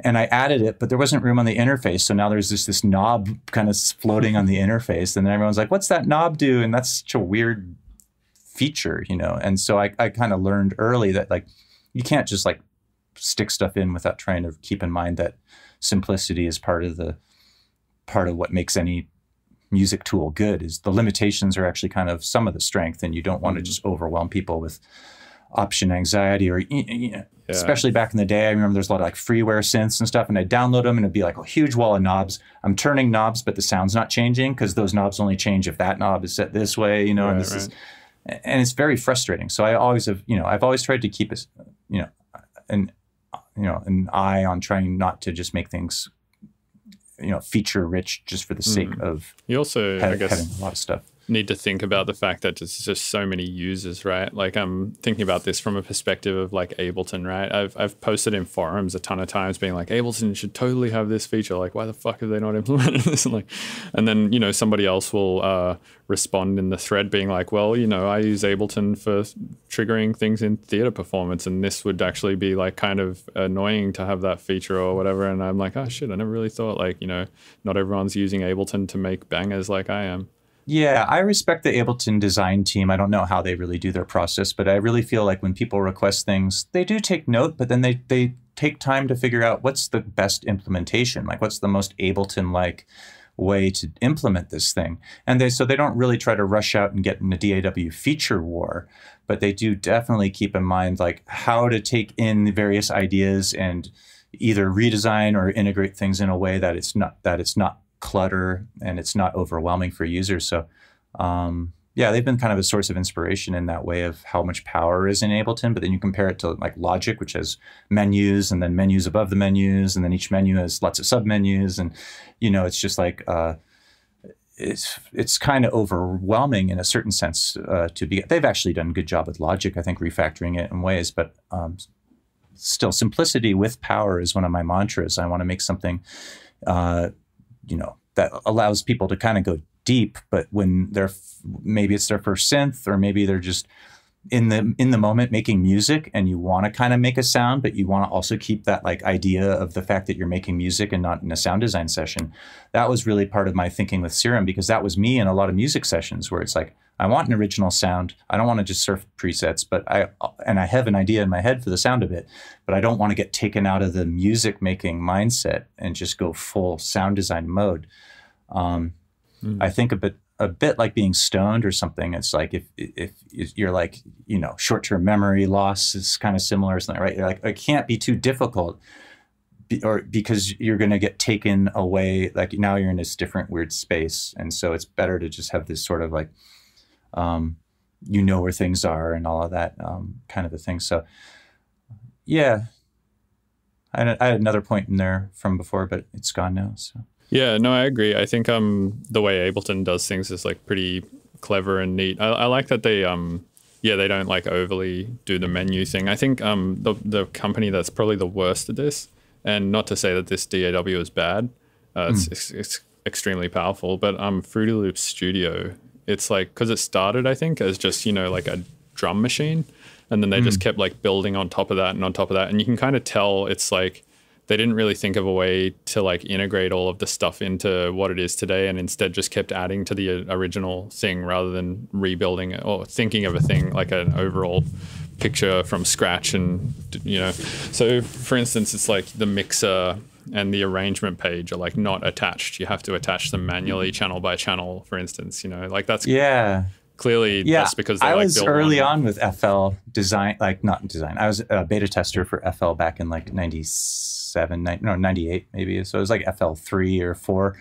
And that was an interesting one because I remember it was basically, it started out kind of as one programmer who's no longer working with them, I don't think, Gall. And he would talk about how like if he changed a hotkey for export MIDI, there would be people that would freak out, right? Like Alt-Shift-M no longer exports my MIDI, what the hell? And this is something that you kind of face as a developer, is that when you change things, you're going to have people that are going to say it's worse now. Like I liked the way it used to, I was familiar and comfortable. I'm just going to keep using the old version because I like the old way.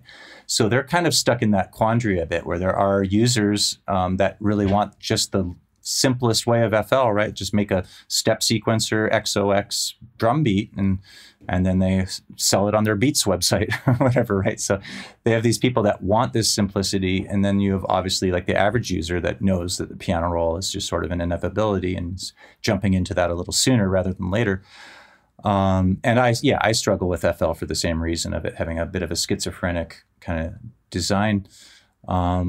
They've made a lot of good decisions, and I'm very impressed that people put up with the interface or learn it, and then at that point that becomes their preferred thing. You know, a number of EDM producers that are quite successful that have done basically all their work in FL. But if you asked me to mix something in FL, I would tell you to get lost.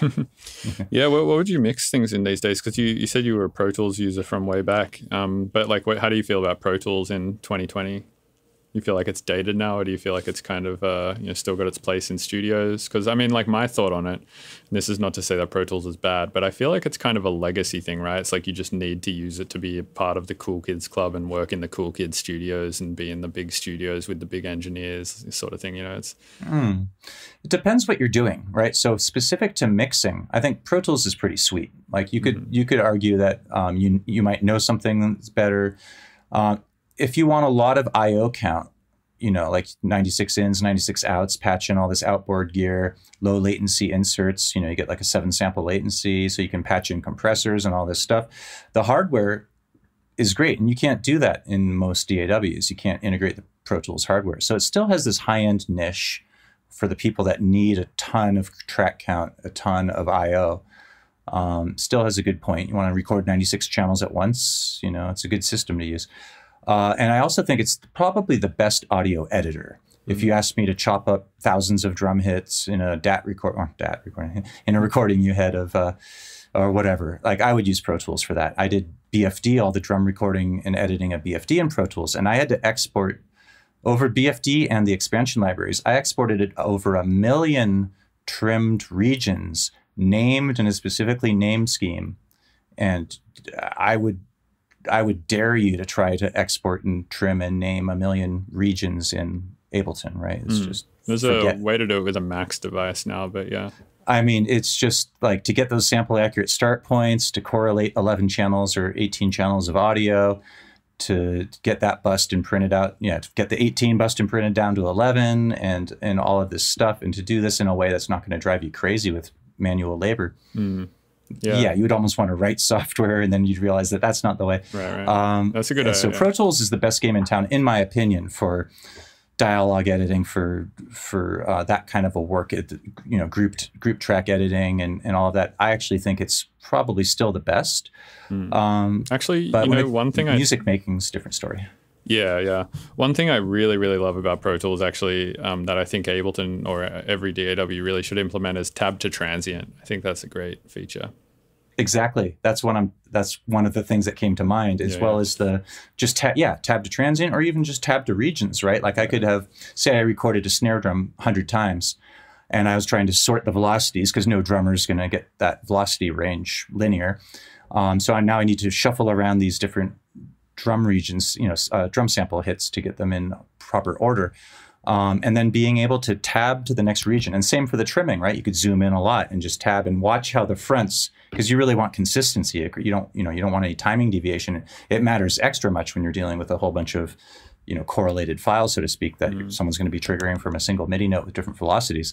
You don't want any accidental groove going on with your poor sample start trimming. So, using that tab to region, I was really using more than tab to transient, but then shuffle mode, right? It also keeps things nice and tidy. So you could trim the region and now you don't have a gap between your two. It just snaps them all together. Yeah, so that's a nice feature. I still think Pro Tools is best for audio editing. I could argue it's one of the best for mixing, but to really answer your original question is I was mixing for a lot of clients in Ableton Live. And I did like will.i.am and Justin Bieber. I did a bunch of like big artists, bunch of big EDM artists and stuff like that. And I would mix in Ableton and I beat out like on will.i.am single that it's my only #1 as a mixer, but that I beat out 5 guys that did traditional mixes in SSL rooms, and I just did it all in the box with Ableton. Because ultimately, the tools aren't what matters. And I think you might know this as you might have experienced this as you develop musically and technically. You go like, actually, I could make a decent program. I could make a decent tune in this other thing. I'd have to, I'd be a little slower trying to like learn the ropes, but. You can make a decent tune in anything for sure. Like we're going back to the conversation before, I've made decent sounding tunes in $5 iPhone apps, like nothing I've released, but I mean, I've sat there for, half a day messing around with an iPhone app before and made a tune in it. Not the best tune I've ever made, but it's a tune, Yeah, I think the weak link is us, kind of ultimately when it comes to this stuff. Your experience, your ear. When you're starting out, especially, it's really hard to know when is it right, when is it wrong, and to trust your own tastes and trust your own judgments can be very difficult. And then I think the more that you have experience making music and all that, the more that you can kind of have a mental idea in your head, this abstraction of where you want it to be. And then you have something that's coming out of the speakers and that's on the screen that's differing. And then you're able to kind of make that assessment of where that disparity lay and steer the computer towards your target. And it's just musical development, I guess. And I think that's, I don't know, that's what comes to mind for me in terms of the weakest link is people love to have DAW wars, but they can't make a good song, or they love to compare synths and have a synth battle of what synth is the best, when it's like ultimately like, dude, you're just wasting time. And this is kind of a making false equivalences, and like you can use anything and make great music. Yeah, absolutely. So with all the mixing stuff that you did, like you said, you did some #1 stuff, or you did a #1 thing for will.i.am, and you obviously like mixed 9 Inch Nails and all that kind of stuff.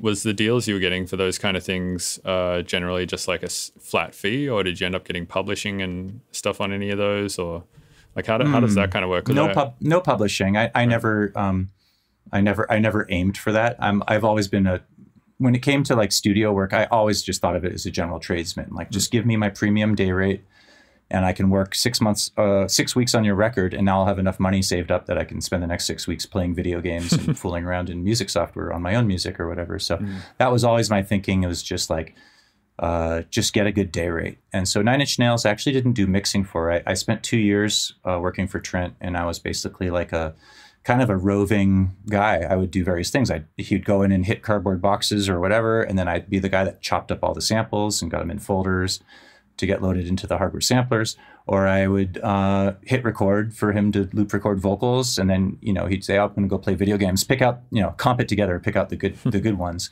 And so I'm like, "Oh, holy shit! I'm picking the freaking vocals for the Nine Inch Nails record." So it was all very cool to me at the time. But yeah, then I ended up doing a lot of sound design, preset making reactor instruments that would just be weird, and patches for a lot of different hardware synths that he owned. And so he would just kind of give me a task, and then I'd spend the next week or whatever it was on just that thing. That's awesome. Sounds like a cool job, just being Trent's right-hand man to doing a bunch of weird shit in the studio.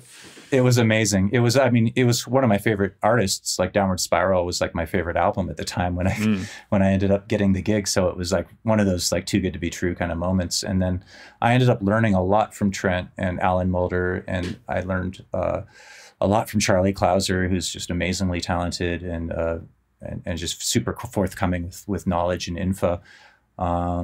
And so I learned so much from those guys. And then I also learned a ton, more than I intended or whatever. After the album was done, after those 2 years, I realized that I had learned a lot just from my own work, right? When you're spending 18 hours a day using the software and the tools, and you're trying to do creative stuff, you can imagine, like, I'm sure you've learned that way yourself. It's like, just learn by doing. If Trent says, make me 100 piano sounds, well, by sound number 80, I've learned some tricks, and I've learned some stuff about this synthesizer that I didn't know, and all of that. Yeah, I had that experience with Vital actually, like very recently, because I made 60 presets or 70 presets for it, and yeah, the first couple I made, I was like, this synth feels kind of weird, and then by like preset 30 or 40, I was like, all right, this is now a thing that I feel comfortable opening up and making a sound in about 2 seconds. Yeah, different tools have different like bars of entry, or it's the simplicity with power that's always hard to hit, right? Like you want to make something that's powerful and flexible, but if stuff's hidden away, people aren't even going to know about it. And now you've just made this feature that only 3 people know about or use. And so I think, I think a lot of my software kind of suffers that in different places. There's things that even the power users have no idea you can do. And yeah, that holds true, I think, across all of my plugins. Who do you think is the biggest power user of Serum? Oh, God. I mean, the one that's probably impressed me the most is probably AU5. I was about to say that too, yeah.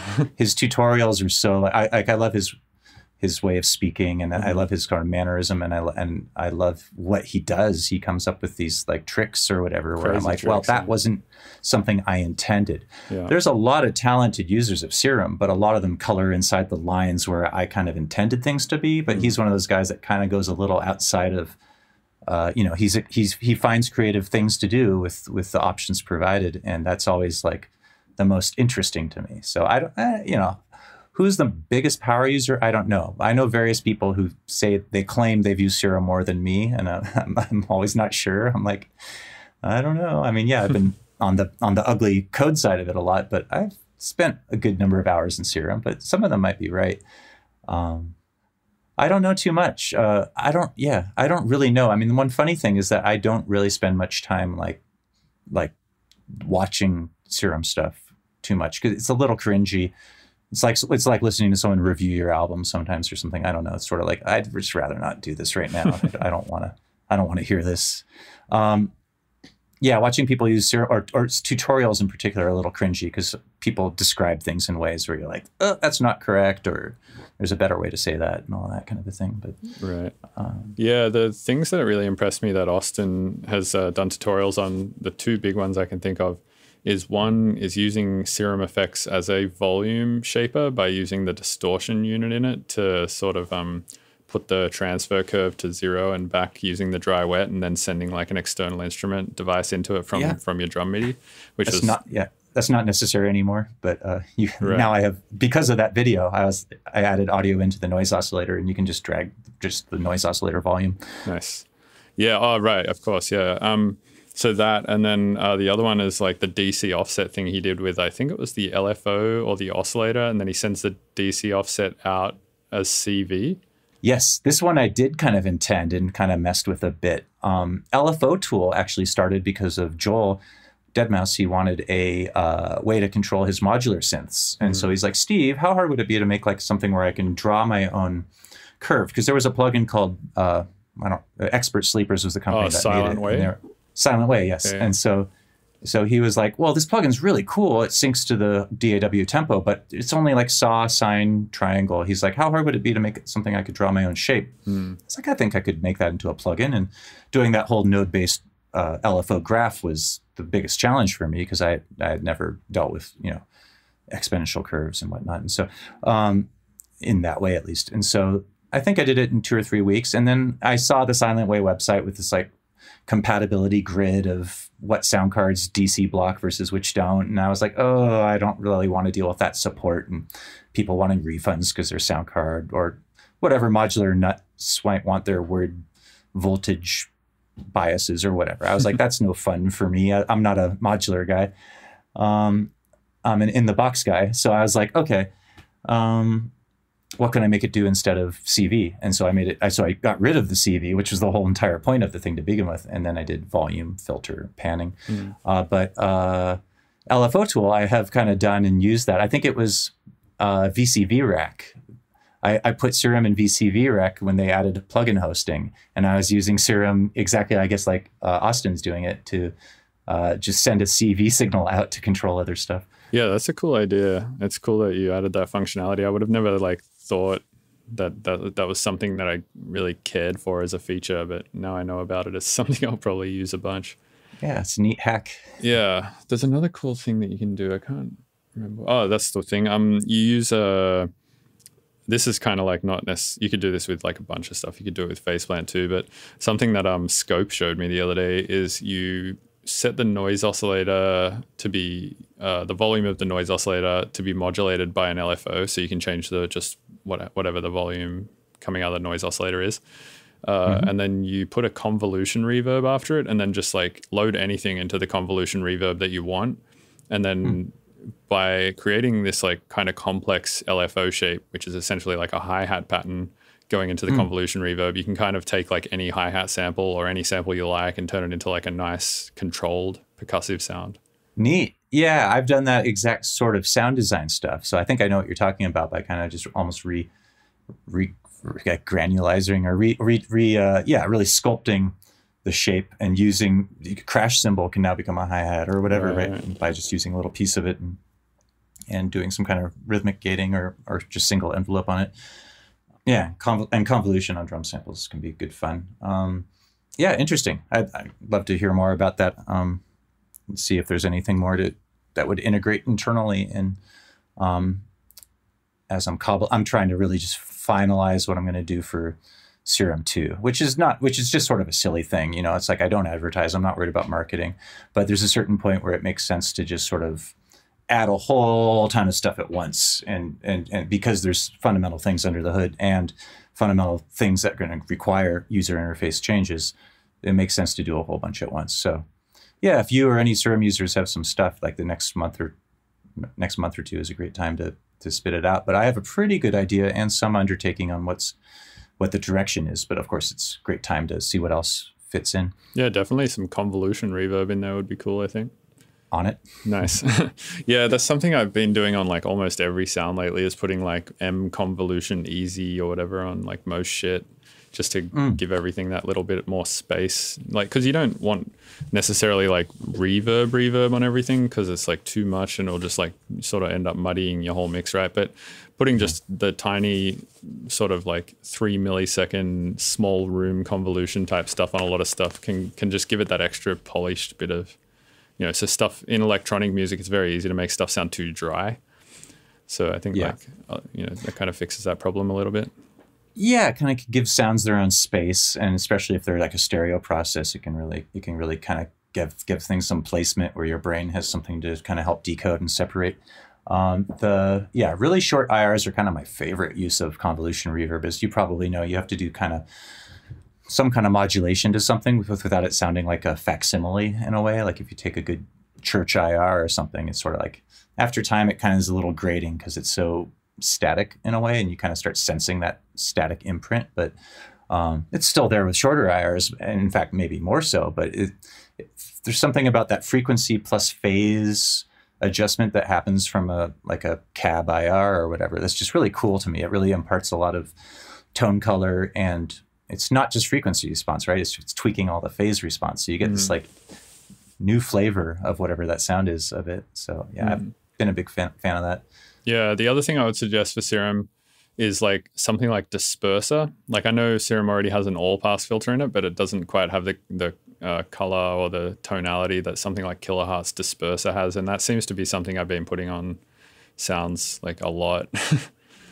Which I cringe on feature requests that's someone else's thing, because it's always like, that's not fun for me, right? It's like, you should do what such and such does, and I'm like, well, they already do it. B, it's not inspiring for me if I think too much about the other product. But the concept, absolutely with you on. There's the all passes, which is technically similar, but it's more like one setting, right? It's sort of like it's sort of like 8 nested all passes, where theirs is N nested all passes, I believe. So yeah, I'll try to see if there's a sensible place to get something in that lets you do those sorts of things. Like, to me, it's always fun if there's some wiggle room to like do something creative or new, and like make it like this, but also make it do like that. Is that possible? That's always more fun to me, because then I'm like, oh, what about now there's a new challenge, or there's something to solve, rather than mimicking or just trying to like bite something, right? So yeah, something I've done a little bit of with disperser is racking them up in Ableton effects tracks, and you can set like the position of the pinch to be like a note, right? Like F or E or whatever. And then trying to make like a chord out of like 3 or 4 stacked ones. Nice. Making the resonance pitch like really... Sort of like the resonator, but with like a much more fancy filter. Yeah, exactly. Cool. Yeah, that's fun. I'm not sure I'll get the polyphonic one in there, but we'll see what it can do. That's a cool idea though. Yeah, usually my go-to these days for sound design, if I put like a new plugin on something and I'm like, sounds like kind of cool, is what will it sound like if I duplicate it 50 times and then like just have 50 of them in a row to be like, what does this now do? You know, like for instance, 50 dispersers in a row. It turns something into this big like this huge like bassy tail and sounds all big and squelchy and lasery. Yeah, neat. Yeah, I mean, I've definitely toyed with doing things like that back in the day, but it's unwieldy, of course, right? Like it's so hard to manage that. I mean, someone could almost make like a little plugin host, right? Like a sub host where it just does that for you, right? And instances, and then allows you to do stuff like control all of the cutoffs or whatever it is across all the instances with a macro. Just automatically do it. That would be a really easy plugin to make, in fact. Just so maybe someone listening to this take whatever this is and X50 and then and then macro them, and maybe with a spread param, right? Like I want to have each one be not exactly the same setting, but fan them or something. Like that would be really easy to do in terms of automatable parameters for like a Juice developer. Even a beginning Juice developer could do that. Wow. Yeah, I wonder why this doesn't exist. Yeah.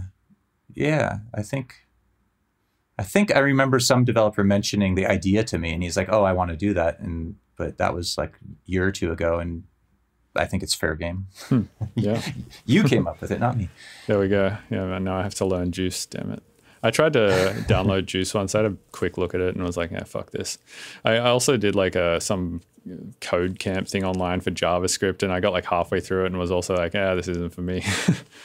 Yeah, you know what's funny is like to me it's all about means to, and like my passion, I don't know, like I was never good in math class. Like you probably remember Algebra 1 or whatever it was, like y equals x squared or whatever, and you're dealing with these function graphs, and like I was just like, what the hell is this? Like, when am I going to ever need this in life? I don't plan to build bridges. I don't need this to balance a checkbook. Like, what is this stuff, right? And so I was very turned off to learning mathematics stuff because of the abstraction had no application. And then it wasn't until I started getting into making plugins where now y equals x squared is actually sexy or exciting, right? Because it's like, this is, x is input and y is output, and this is how it's going to mess up my waveform. Like now all of a sudden a function graph is like cool because it's a distortion, right? Or whatever. And so now I'm like playing with all these math formulas, trying to see, hear what these different things are going to do to a signal. And that's really kind of the level of stuff that I got bit by the bug on plugin developing, was just exactly that, just distorting signals by using basic math functions. Yeah, definitely. I think like unless something has like a purpose behind it, it's hard to care about it. with learning. Like specifically, I teach a lot of Ableton, and generally the way I go about teaching it is start from the problem. Start from like, all right, here I'm trying to do a thing. We hit this wall, can't do the thing. Obviously, we need to solve this thing if we want to get past this and do X, Y, Z things, right? So like then we go back from there, right? How do we solve it? And I think like a lot of maths or a lot of stuff in school is not taught that way, which I think it should, right? It's kind of like with the algebra stuff. It's like if they had started by being like, all right, let's say, for instance, you maybe not a bridge, but like, you know, something that everyone wants to do, like something that's functional, you know, like skateboard ramp, something like that, or you know, like a checkbook, even, you know, something just like something to represent X and Y that isn't a bridge, or like this isn't something that nobody thinks they're ever going to give a shit about, but something that everyone kind of universally thinks they're going to need to know it someday, and then teach it from that sort of problematic standpoint. I think maybe be a bit more successful. Yeah, I do agree. I mean, why do I need to know this was the constant thought in my head through most school, you know, like names and dates and this and that. Why do I need to know this? Why do I need to know this? Is constantly what my rebellious mind was asking. And yeah, it was weird to turn a corner. I mean, I'm really not the kind of nerd that enjoys programming. I see guys that actually really kind of enjoy various facets of it, like it's a game or a puzzle to them. And to me, it's just like it's a necessary thing I put up with in order to get the result I want. And I'm much more interested in, and all of my joy comes out of opening up Ableton or whatever test host I'm using and trying out this new feature and turning a knob and hearing something. Like that's the entire like rush and joy for me is the progress, I guess, right? You see just like a song or an album, see it progress along. But even DAWs, even being a musician, it's like DAWs almost felt similar to me. It's like this is the necessary evil that I have to put up with in order to make music with a computer. I don't actually enjoy using a DAW. And I'd love to address that someday, and I actually have some plans along those lines, but it's sort of like the same way Serum, I was like, I don't enjoy making sounds on synthesizers. Why not? And investigating that and trying to make it as fun as I could, limited largely by my ability as a programmer on what Serum is. I mean, there's a lot of areas of Serum I'm pretty kind of embarrassed about, but it was just, you know, best of my ability and what a CPU is capable of, you know. And so, yeah. And so I'd love to do the same thing on a more macro level in terms of just music making. Like, I think one of the things that makes me have the most fun in a synthesizer, like one of the synths I've had the most fun in recently has been Pigments by Arturia. And I think what it is that makes it so fun for me is the sequencer. Like I just always love synths with a sequencer in it. Like also Zebra 2 has like that ARP sequencer thing that you can just attach to anything in it. And so yeah, sequencers that you can attach to all sorts of stuff. And like, especially if you can attach it to an oscillator that has like a quantization on the pitch to snap to, like you can set a scale for it to snap to, that kind of stuff. I have a lot of fun with that kind of stuff. So you'd like that in Serum, you're saying? Yes. Sweet. Well, I have got news for you, but I don't have it yet. Okay. Nice. Yeah, that kind of stuff is great for especially stuff like techno, to like, you know, again, create those sort of very drum machine / hardware machine type sounding sequences. Yeah. Yeah, absolutely. You know, I've always had this weird disparity between a DAW and a plugin, right? Because it's this strange thing. I designed a drum machine called Guru, which was F-Expansion put it out and years back. Kind of designed it and built it with a friend, and then they kind of took it over, acquired it or whatever. And I had a lot of learning lessons with Guru because it's sort of weird to have a sequencer inside your sequencer, right? It feels a little redundant to have something like that. Yeah. And so that was one of the reasons I left any kind of ARP sequencer out of Serum, was I felt like, well, you have the LFOs if you really want to do this or that, you can kind of do it there. And you have the DAW if you have that. And you have stuff like Cthulhu or these other plugins. If you really want an arpeggiator, you can stick one before Serum. That has, of course, advantages like being able to use that same art pattern on layering multiple devices. When you're stuck inside a synth, not so much. So I left it off. And then also for CPU reasons, I was like, this is just going to make too many notes and blow up the CPU.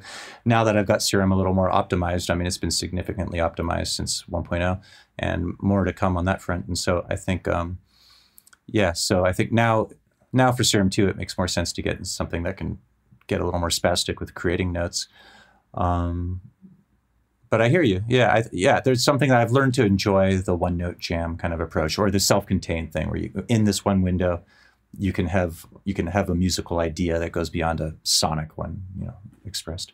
Right. Yeah. And there's also interesting things I think you can do the more you get into a single layer. Like, for instance, if you have like, I don't know, one channel in your song that's a synthesizer with a shit ton of processing and just like ungodly amounts of automation on it and whatnot, that's essentially producing most of the song except for maybe the drums. And then you're able to just like quickly freeze and flatten that one channel and stretch it and reverse it and cut it up and all that kind of stuff. It's like kind of convenient and interesting to have just like so much density in one layer, then reprocessing that in other ways, I feel like can have some pretty interesting songwriting and sound design effects to it. Yeah, it really makes sense. Different people work different ways, and I'm sure you've watched tons of people, students or whoever, work, and it's weird how different people have different approaches, and it's important to keep that in mind, right? Like it's like I can't just go my way is the correct way or whatever it is, right? And like, oh, that I don't want that, therefore it shouldn't exist in my software. Yeah, like I said, it's always just about juggling the complexity, like trying to keep things simple so that power can be there, but just as long as it's not crowding you when you don't want it. And another thing with arpeggiators I really didn't like in synths, I don't know if you were back in the day with like Zeta and stuff like that. Oh yeah, Cakewalk. Silent, I guess as well, where you have like, you're scrolling through presets because you have a little riff on your track and you're like, okay, let me hear some different sounds. And then these ARPs keep coming up. And you're like, oh, I like the sound of that, but there's an ARP and it's a mess to even just get that ARP shut off. Right. But obviously there's solutions for that. So just a button that turns the ARP off or something. Lock ARP, so that if you change presets, it's still off, right? And so, so that's an easy workaround, but that was another thing that annoyed me with ARPs and why it didn't. That was one of my excuses I gave myself for not putting one in Serum. I was like, oh yeah, then you'll have all these ARP presets that'll get in the way or something. Yeah, I remember back in the days preset surfing and like holding one note down on a synth and being like, how the fuck is this essentially a whole song like coming out of the synth, And I didn't really understand these like crazy preset designs and didn't even know where to begin like deconstructing them to make it a useful sound for my song for sure. So I mean, you kind of maybe it's just alienate. It's like a show and tell, but not a usable musical. You might alienate like some beginners for that reason from using at least those presets. But yeah, I guess it's, again, like for someone like me, that's making a whole song in one synth and then destroying it somehow with effects and chopping and all sorts of stuff is kind of the thing that I like to do. I almost feel like you have to build these like crazy, for me, I always say like I almost have to write like 4 songs to make one song because I just have to keep creating like things to destroy them. Some different stuff can grow out of it. Otherwise, I just never feel quite satisfied with the end idea and never think it's like quite explored enough or polished enough. Yeah. I mean, I think that's what makes you really unique as an artist is that your approach is not like other people. And so, this is one of these things where it's just not an absolute truth. Like, I think you can make brilliant music that is one-dimensional. You know what I mean? It's absolutely, a singer-songwriter with a guitar or whatever. Like, there's so many different ways to make music. Or I love a lot of the really simple tech house, like stuff that's just like, if they can have like 4 or 5 elements, but it just somehow kind of works because they have, effects swells or whatever that keeps it tension and release and stuff like that. I'm a big fan of minimalism, but it only has a time and a place. Like I wouldn't want to, you can't listen to that through your laptop speakers. It's not listening music in the same way. So that's one of the most interesting things about music to me is it has these different functions it serves for a wedding or for a funeral or for there's like just a time and a place for different things. And it's really hard to compare music that's intended for different contexts. Yeah, totally. I'm a big fan of simple stuff as well. Like when you're saying you're a big fan of like simple tech house stuff, like Kyle Watson comes to mind, for instance. Yeah. Huge fan of that sort of stuff for sure. And yeah, I mean, like I kind of envy, I think, people who can just write one idea and be like, that's the song, it's done, it sounds fucking great, it's super satisfying to listen to, etc. Because I just never feel like I can quite do that. With Joel, that's like our BSOD thing was all about that. So we made BSOD as like a joke because I had made this plugin Lucifer, and it was kind of like Ableton Beat Repeat, but before Ableton had a beat repeat. And for that very reason, all of these DJs started buying it because they were, people were starting to DJ in live, and then they were buying my Lucifer plugin so they could do flip the beat on a song that's playing through. And so I got turned on to Beatport on its infancy by a DJ who was like, oh yeah, I used to spin vinyl, but now I just get all my stuff on Beatport. And so I was like, interesting. And I was like, Joel and I were doing like IDM glitch stuff together, not named BSOD, but we were just kind of collabing for fun. We were both nobodies, so we didn't really have an outlet or anything. And then I was like, Joel, have you heard of Beatport? And he's like, well, yeah, I heard of it. Why? I was like, dude, just listen to the top 10. Like, we could make this as a joke. And that's exactly what we did. We made a joke track, like, this is the hook. And then that hit #1, which was crazy because we had no money, but no name behind us, just BSOD, this is the hook. And it was, I'm sure, largely due to Pete Tong, who had gotten a copy that played it on his Radio 1 show. And so anyway, that mindset we never lost, right? So BSOD was us just throwing something together. Don't overthink it. It's just art kind of a thing, right? Like, just don't torture ourselves and don't struggle. And I think that's what makes the music kind of effective, right? Because it's Electro House. It's not trying to be highbrow, and it's music to party to. Like, you're supposed to just like so it has this sort of light and effortlessness about it, which I think makes it kind of work. So we didn't do, deadmau5 blew up and went on his own, and we've stayed friends and collaborated on a variety of things, but we didn't do music for, I think, 5 or 6 years there or something like that. And then this January or February, I flew out to Toronto and hung out with Joel, and we were like, we should make some tunes. Okay, so we went in the studio, and then we were both kind of like, how did we do this? Like, what was the process? Because so much has changed, like, since we last made some music. And I was like, dude, we were just trying to crank stuff out. We were doing 2 songs a day. We were just like, just if something's cool, print it, like, just next. And so it's just this sort of just like go forward and like almost like, I don't know, like speed drawing or something, right? Like, okay, the clock's starting, whatever's done in 4 hours, that's the song, kind of a mindset of it. Just don't overthink anything. Like, and that's so fun. Like, it's so liberating if you come from a much more deliberate, like, tortured artist, like, long process mindset. It's fun to just have things crank out. Yeah, granted, at the end of the day, it might not survive the test of time, or it might not be the music for all functions, and some people might think it's trash. But to me, I love that idea of go in the studio and actually just have a good time. Because I've had so many, most of my studio life has been as a client. Or sorry, I have a client, and I'm just there getting paid to be there. And to me, there's just sort of this work-like pressure of being in a studio, that there's expectation and all of that. And there's something very fun about just going in and having fun and getting something done, because I'm sure you've had times going in a studio having fun, but no song gets made, right? Right, yeah. I think you can kind of feel that too, like at the other end of it, right? As a listener, even if you're a listener, I think with no concept of how music is made or anything like that, I think there's some like subconscious level at which you can feel if something has been sort of forced versus if something has been made just out of pure fun. And it kind of like exerts this like energy about it that's, fresh and nice.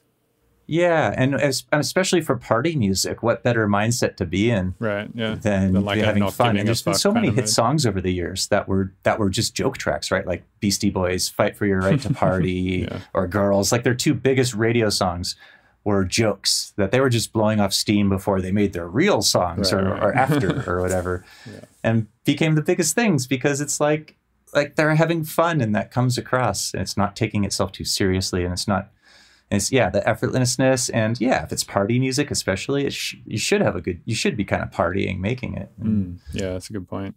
So do you and Joel have 2 projects then? Because I thought the project you guys were in was called Test Pilot.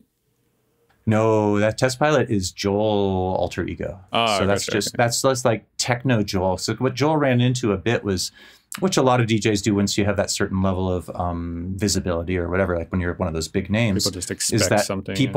They expect certain things from you. Yeah. Like if they're going to book you for a gig, they want you to play ghosts and stuff, or they want you to be kind of commercially or something. Like he ran into that, especially with Vegas gigs and stuff, where they're like, we're paying you so much, we want you to play David Guetta or something. He's like, dude, I don't do that. And then he's just playing like 2 hours of dark techno, and they're like, we have Saudi Prince here and he wants to hear some stuff with words in it. And Joel's like, oh, I'll give you words. Fuck. And so that I think he realized at a certain point, I should, I don't know, maybe it was done from a management point of view or something. I think it was just Joel. Everything's really Joel's impetus. But I think he's like, okay, if I want to do the really dark techno thing, I should give that its own name. That way people know what they're getting. They're not going to expect a mouse head and they're not going to expect ghosts and stuff and stuff. So Gotcha. Test Pilot is Joel. And then there's obviously the musical outlet too in that, where he's making music that more fits into that scheme of things. So it makes sense to have multiple aliases when you see that there's sort of multiple art outlets, right? Like I'd love to be like the idealistic, naive person and just say, oh, you can do what you want and people will love you and you don't have to think about anything. But in reality, I think there is a certain, people have expectations based on your previous output, or people have expectations based on what they think you are. Well, yeah, I mean, how you package something up to somebody and give it to them is like very important. And I mean, a good example of this is with food, right? Like if you give somebody, for instance, yesterday I was eating vegetarian chicken tenders and I was eating them with a friend and he was like, I don't really like this, but if they had given it to me as fried tofu, I'd probably be like, this is great fried tofu. But because they gave it to me as a chicken tender, it tastes nothing like chicken. It tastes like flavorless as fuck. Like this is not, I don't feel good about this, I've had this exact thought your friend had. Exactly. It drives me crazy when they try to make fake meat, like convince you. I mean, granted, they've done a good job with the Impossible burgers and stuff like that, but it's a burger. It's not saying like steak. Right. Exactly. Don't try to pretend you're something you're not. Yeah, I understand that. So I can understand if Joel gets booked for a Deadmau5 set and then comes out and plays 2 hours of industrial techno or something, then people are going to be pretty unimpressed with that. Yeah, the audience might be disappointed. The promoter is probably disappointed. And similar to your the food analogy, similarly is like, say like Coca-Cola, right? Like if you're, I can't drink Coca-Cola anymore for whatever reason, but if you, order a Coke, it's like you're ordering it because you expect a certain consistency. You kind of know what you're getting. And if it was like grape flavored or something, you'd be like, what the hell? And send it back or whatever, right? So I think, unfortunately, I think people think of artists as the same thing. And that's obviously, I'm sure you've seen people struggle with that when they make music that's outside of their genre. And people, this isn't dubstep. What the fuck is this trash? Because people don't really have an open mind. They expect that consistency from that person. So it really is better in a certain way to start a new alias. And then people go, oh no, but my brand, it's not going to, I'm not going to get the same success from it if I start a new name. Well, maybe you'll get more success than you ever had from your last one. Or that, you'll get that cross-pollination from your fans that follow over into it. And I don't know. I kind of think do what's right first and worry about business second. So, I don't know. Yeah. And then business, generally money's not a problem if you ignore the idea of making money. Right. Yeah, like worry about the packaging after you've actually made the art kind of thing. I feel like people understand this food analogy to music subconsciously anyway, because everyone refers to music as like taste, right? They're like, oh, you have like this taste in music kind of thing. Right. So it's almost like we use the same, or we do use the same terminology for food and music. Yeah, I do think that like chef conversations are one of the best analogies to talking about music. It's sort of like you can love a spice, but you can overdo it, and et cetera. It's like you need a sort of balance. Sometimes simple is best. Sometimes things that just enhance the essence of what's there is a lot better than throwing a ton of spice on something. I think there's a lot of analogies with like the way that our olfactory senses work and our auditory sense work that actually make it kind of relevant. Yeah, that's a good point. Hey man, well, it's been like really awesome talking to you. We've been chatting for like 2 hours now, so it's probably a pretty good place to end it. So people are like crazy. Yeah.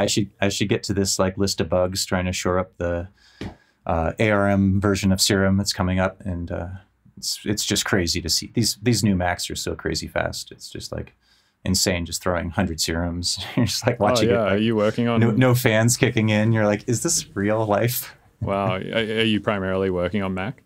Yeah, I prefer Mac a little bit just in terms of, the typical Mac-like interface stuff. And so I do all the development on Xcode on the Mac, and then I'll just do the necessary porting changes over to the PC. And I've heard most of my code is really just agnostic. It doesn't I try to stay out of the OS specific stuff as much as possible. Right. Yeah, I've heard Mac is slightly better for programming because of like the bash terminal and all that kind of stuff. Yeah, it's weird. You talk to different nerds have a different preference there. I mean, there's a lot of plugin devs that do like Visual Studio or one of these other weird IDEs on Windows, but the Unix folk seem to like Mac a little better. Yeah, it makes sense. Yeah, I guess there's also the other argument from some programmers that Windows is like your only other option outside of Linux and Unix and Mac and all that stuff, which is kind of all based off the same architecture, right?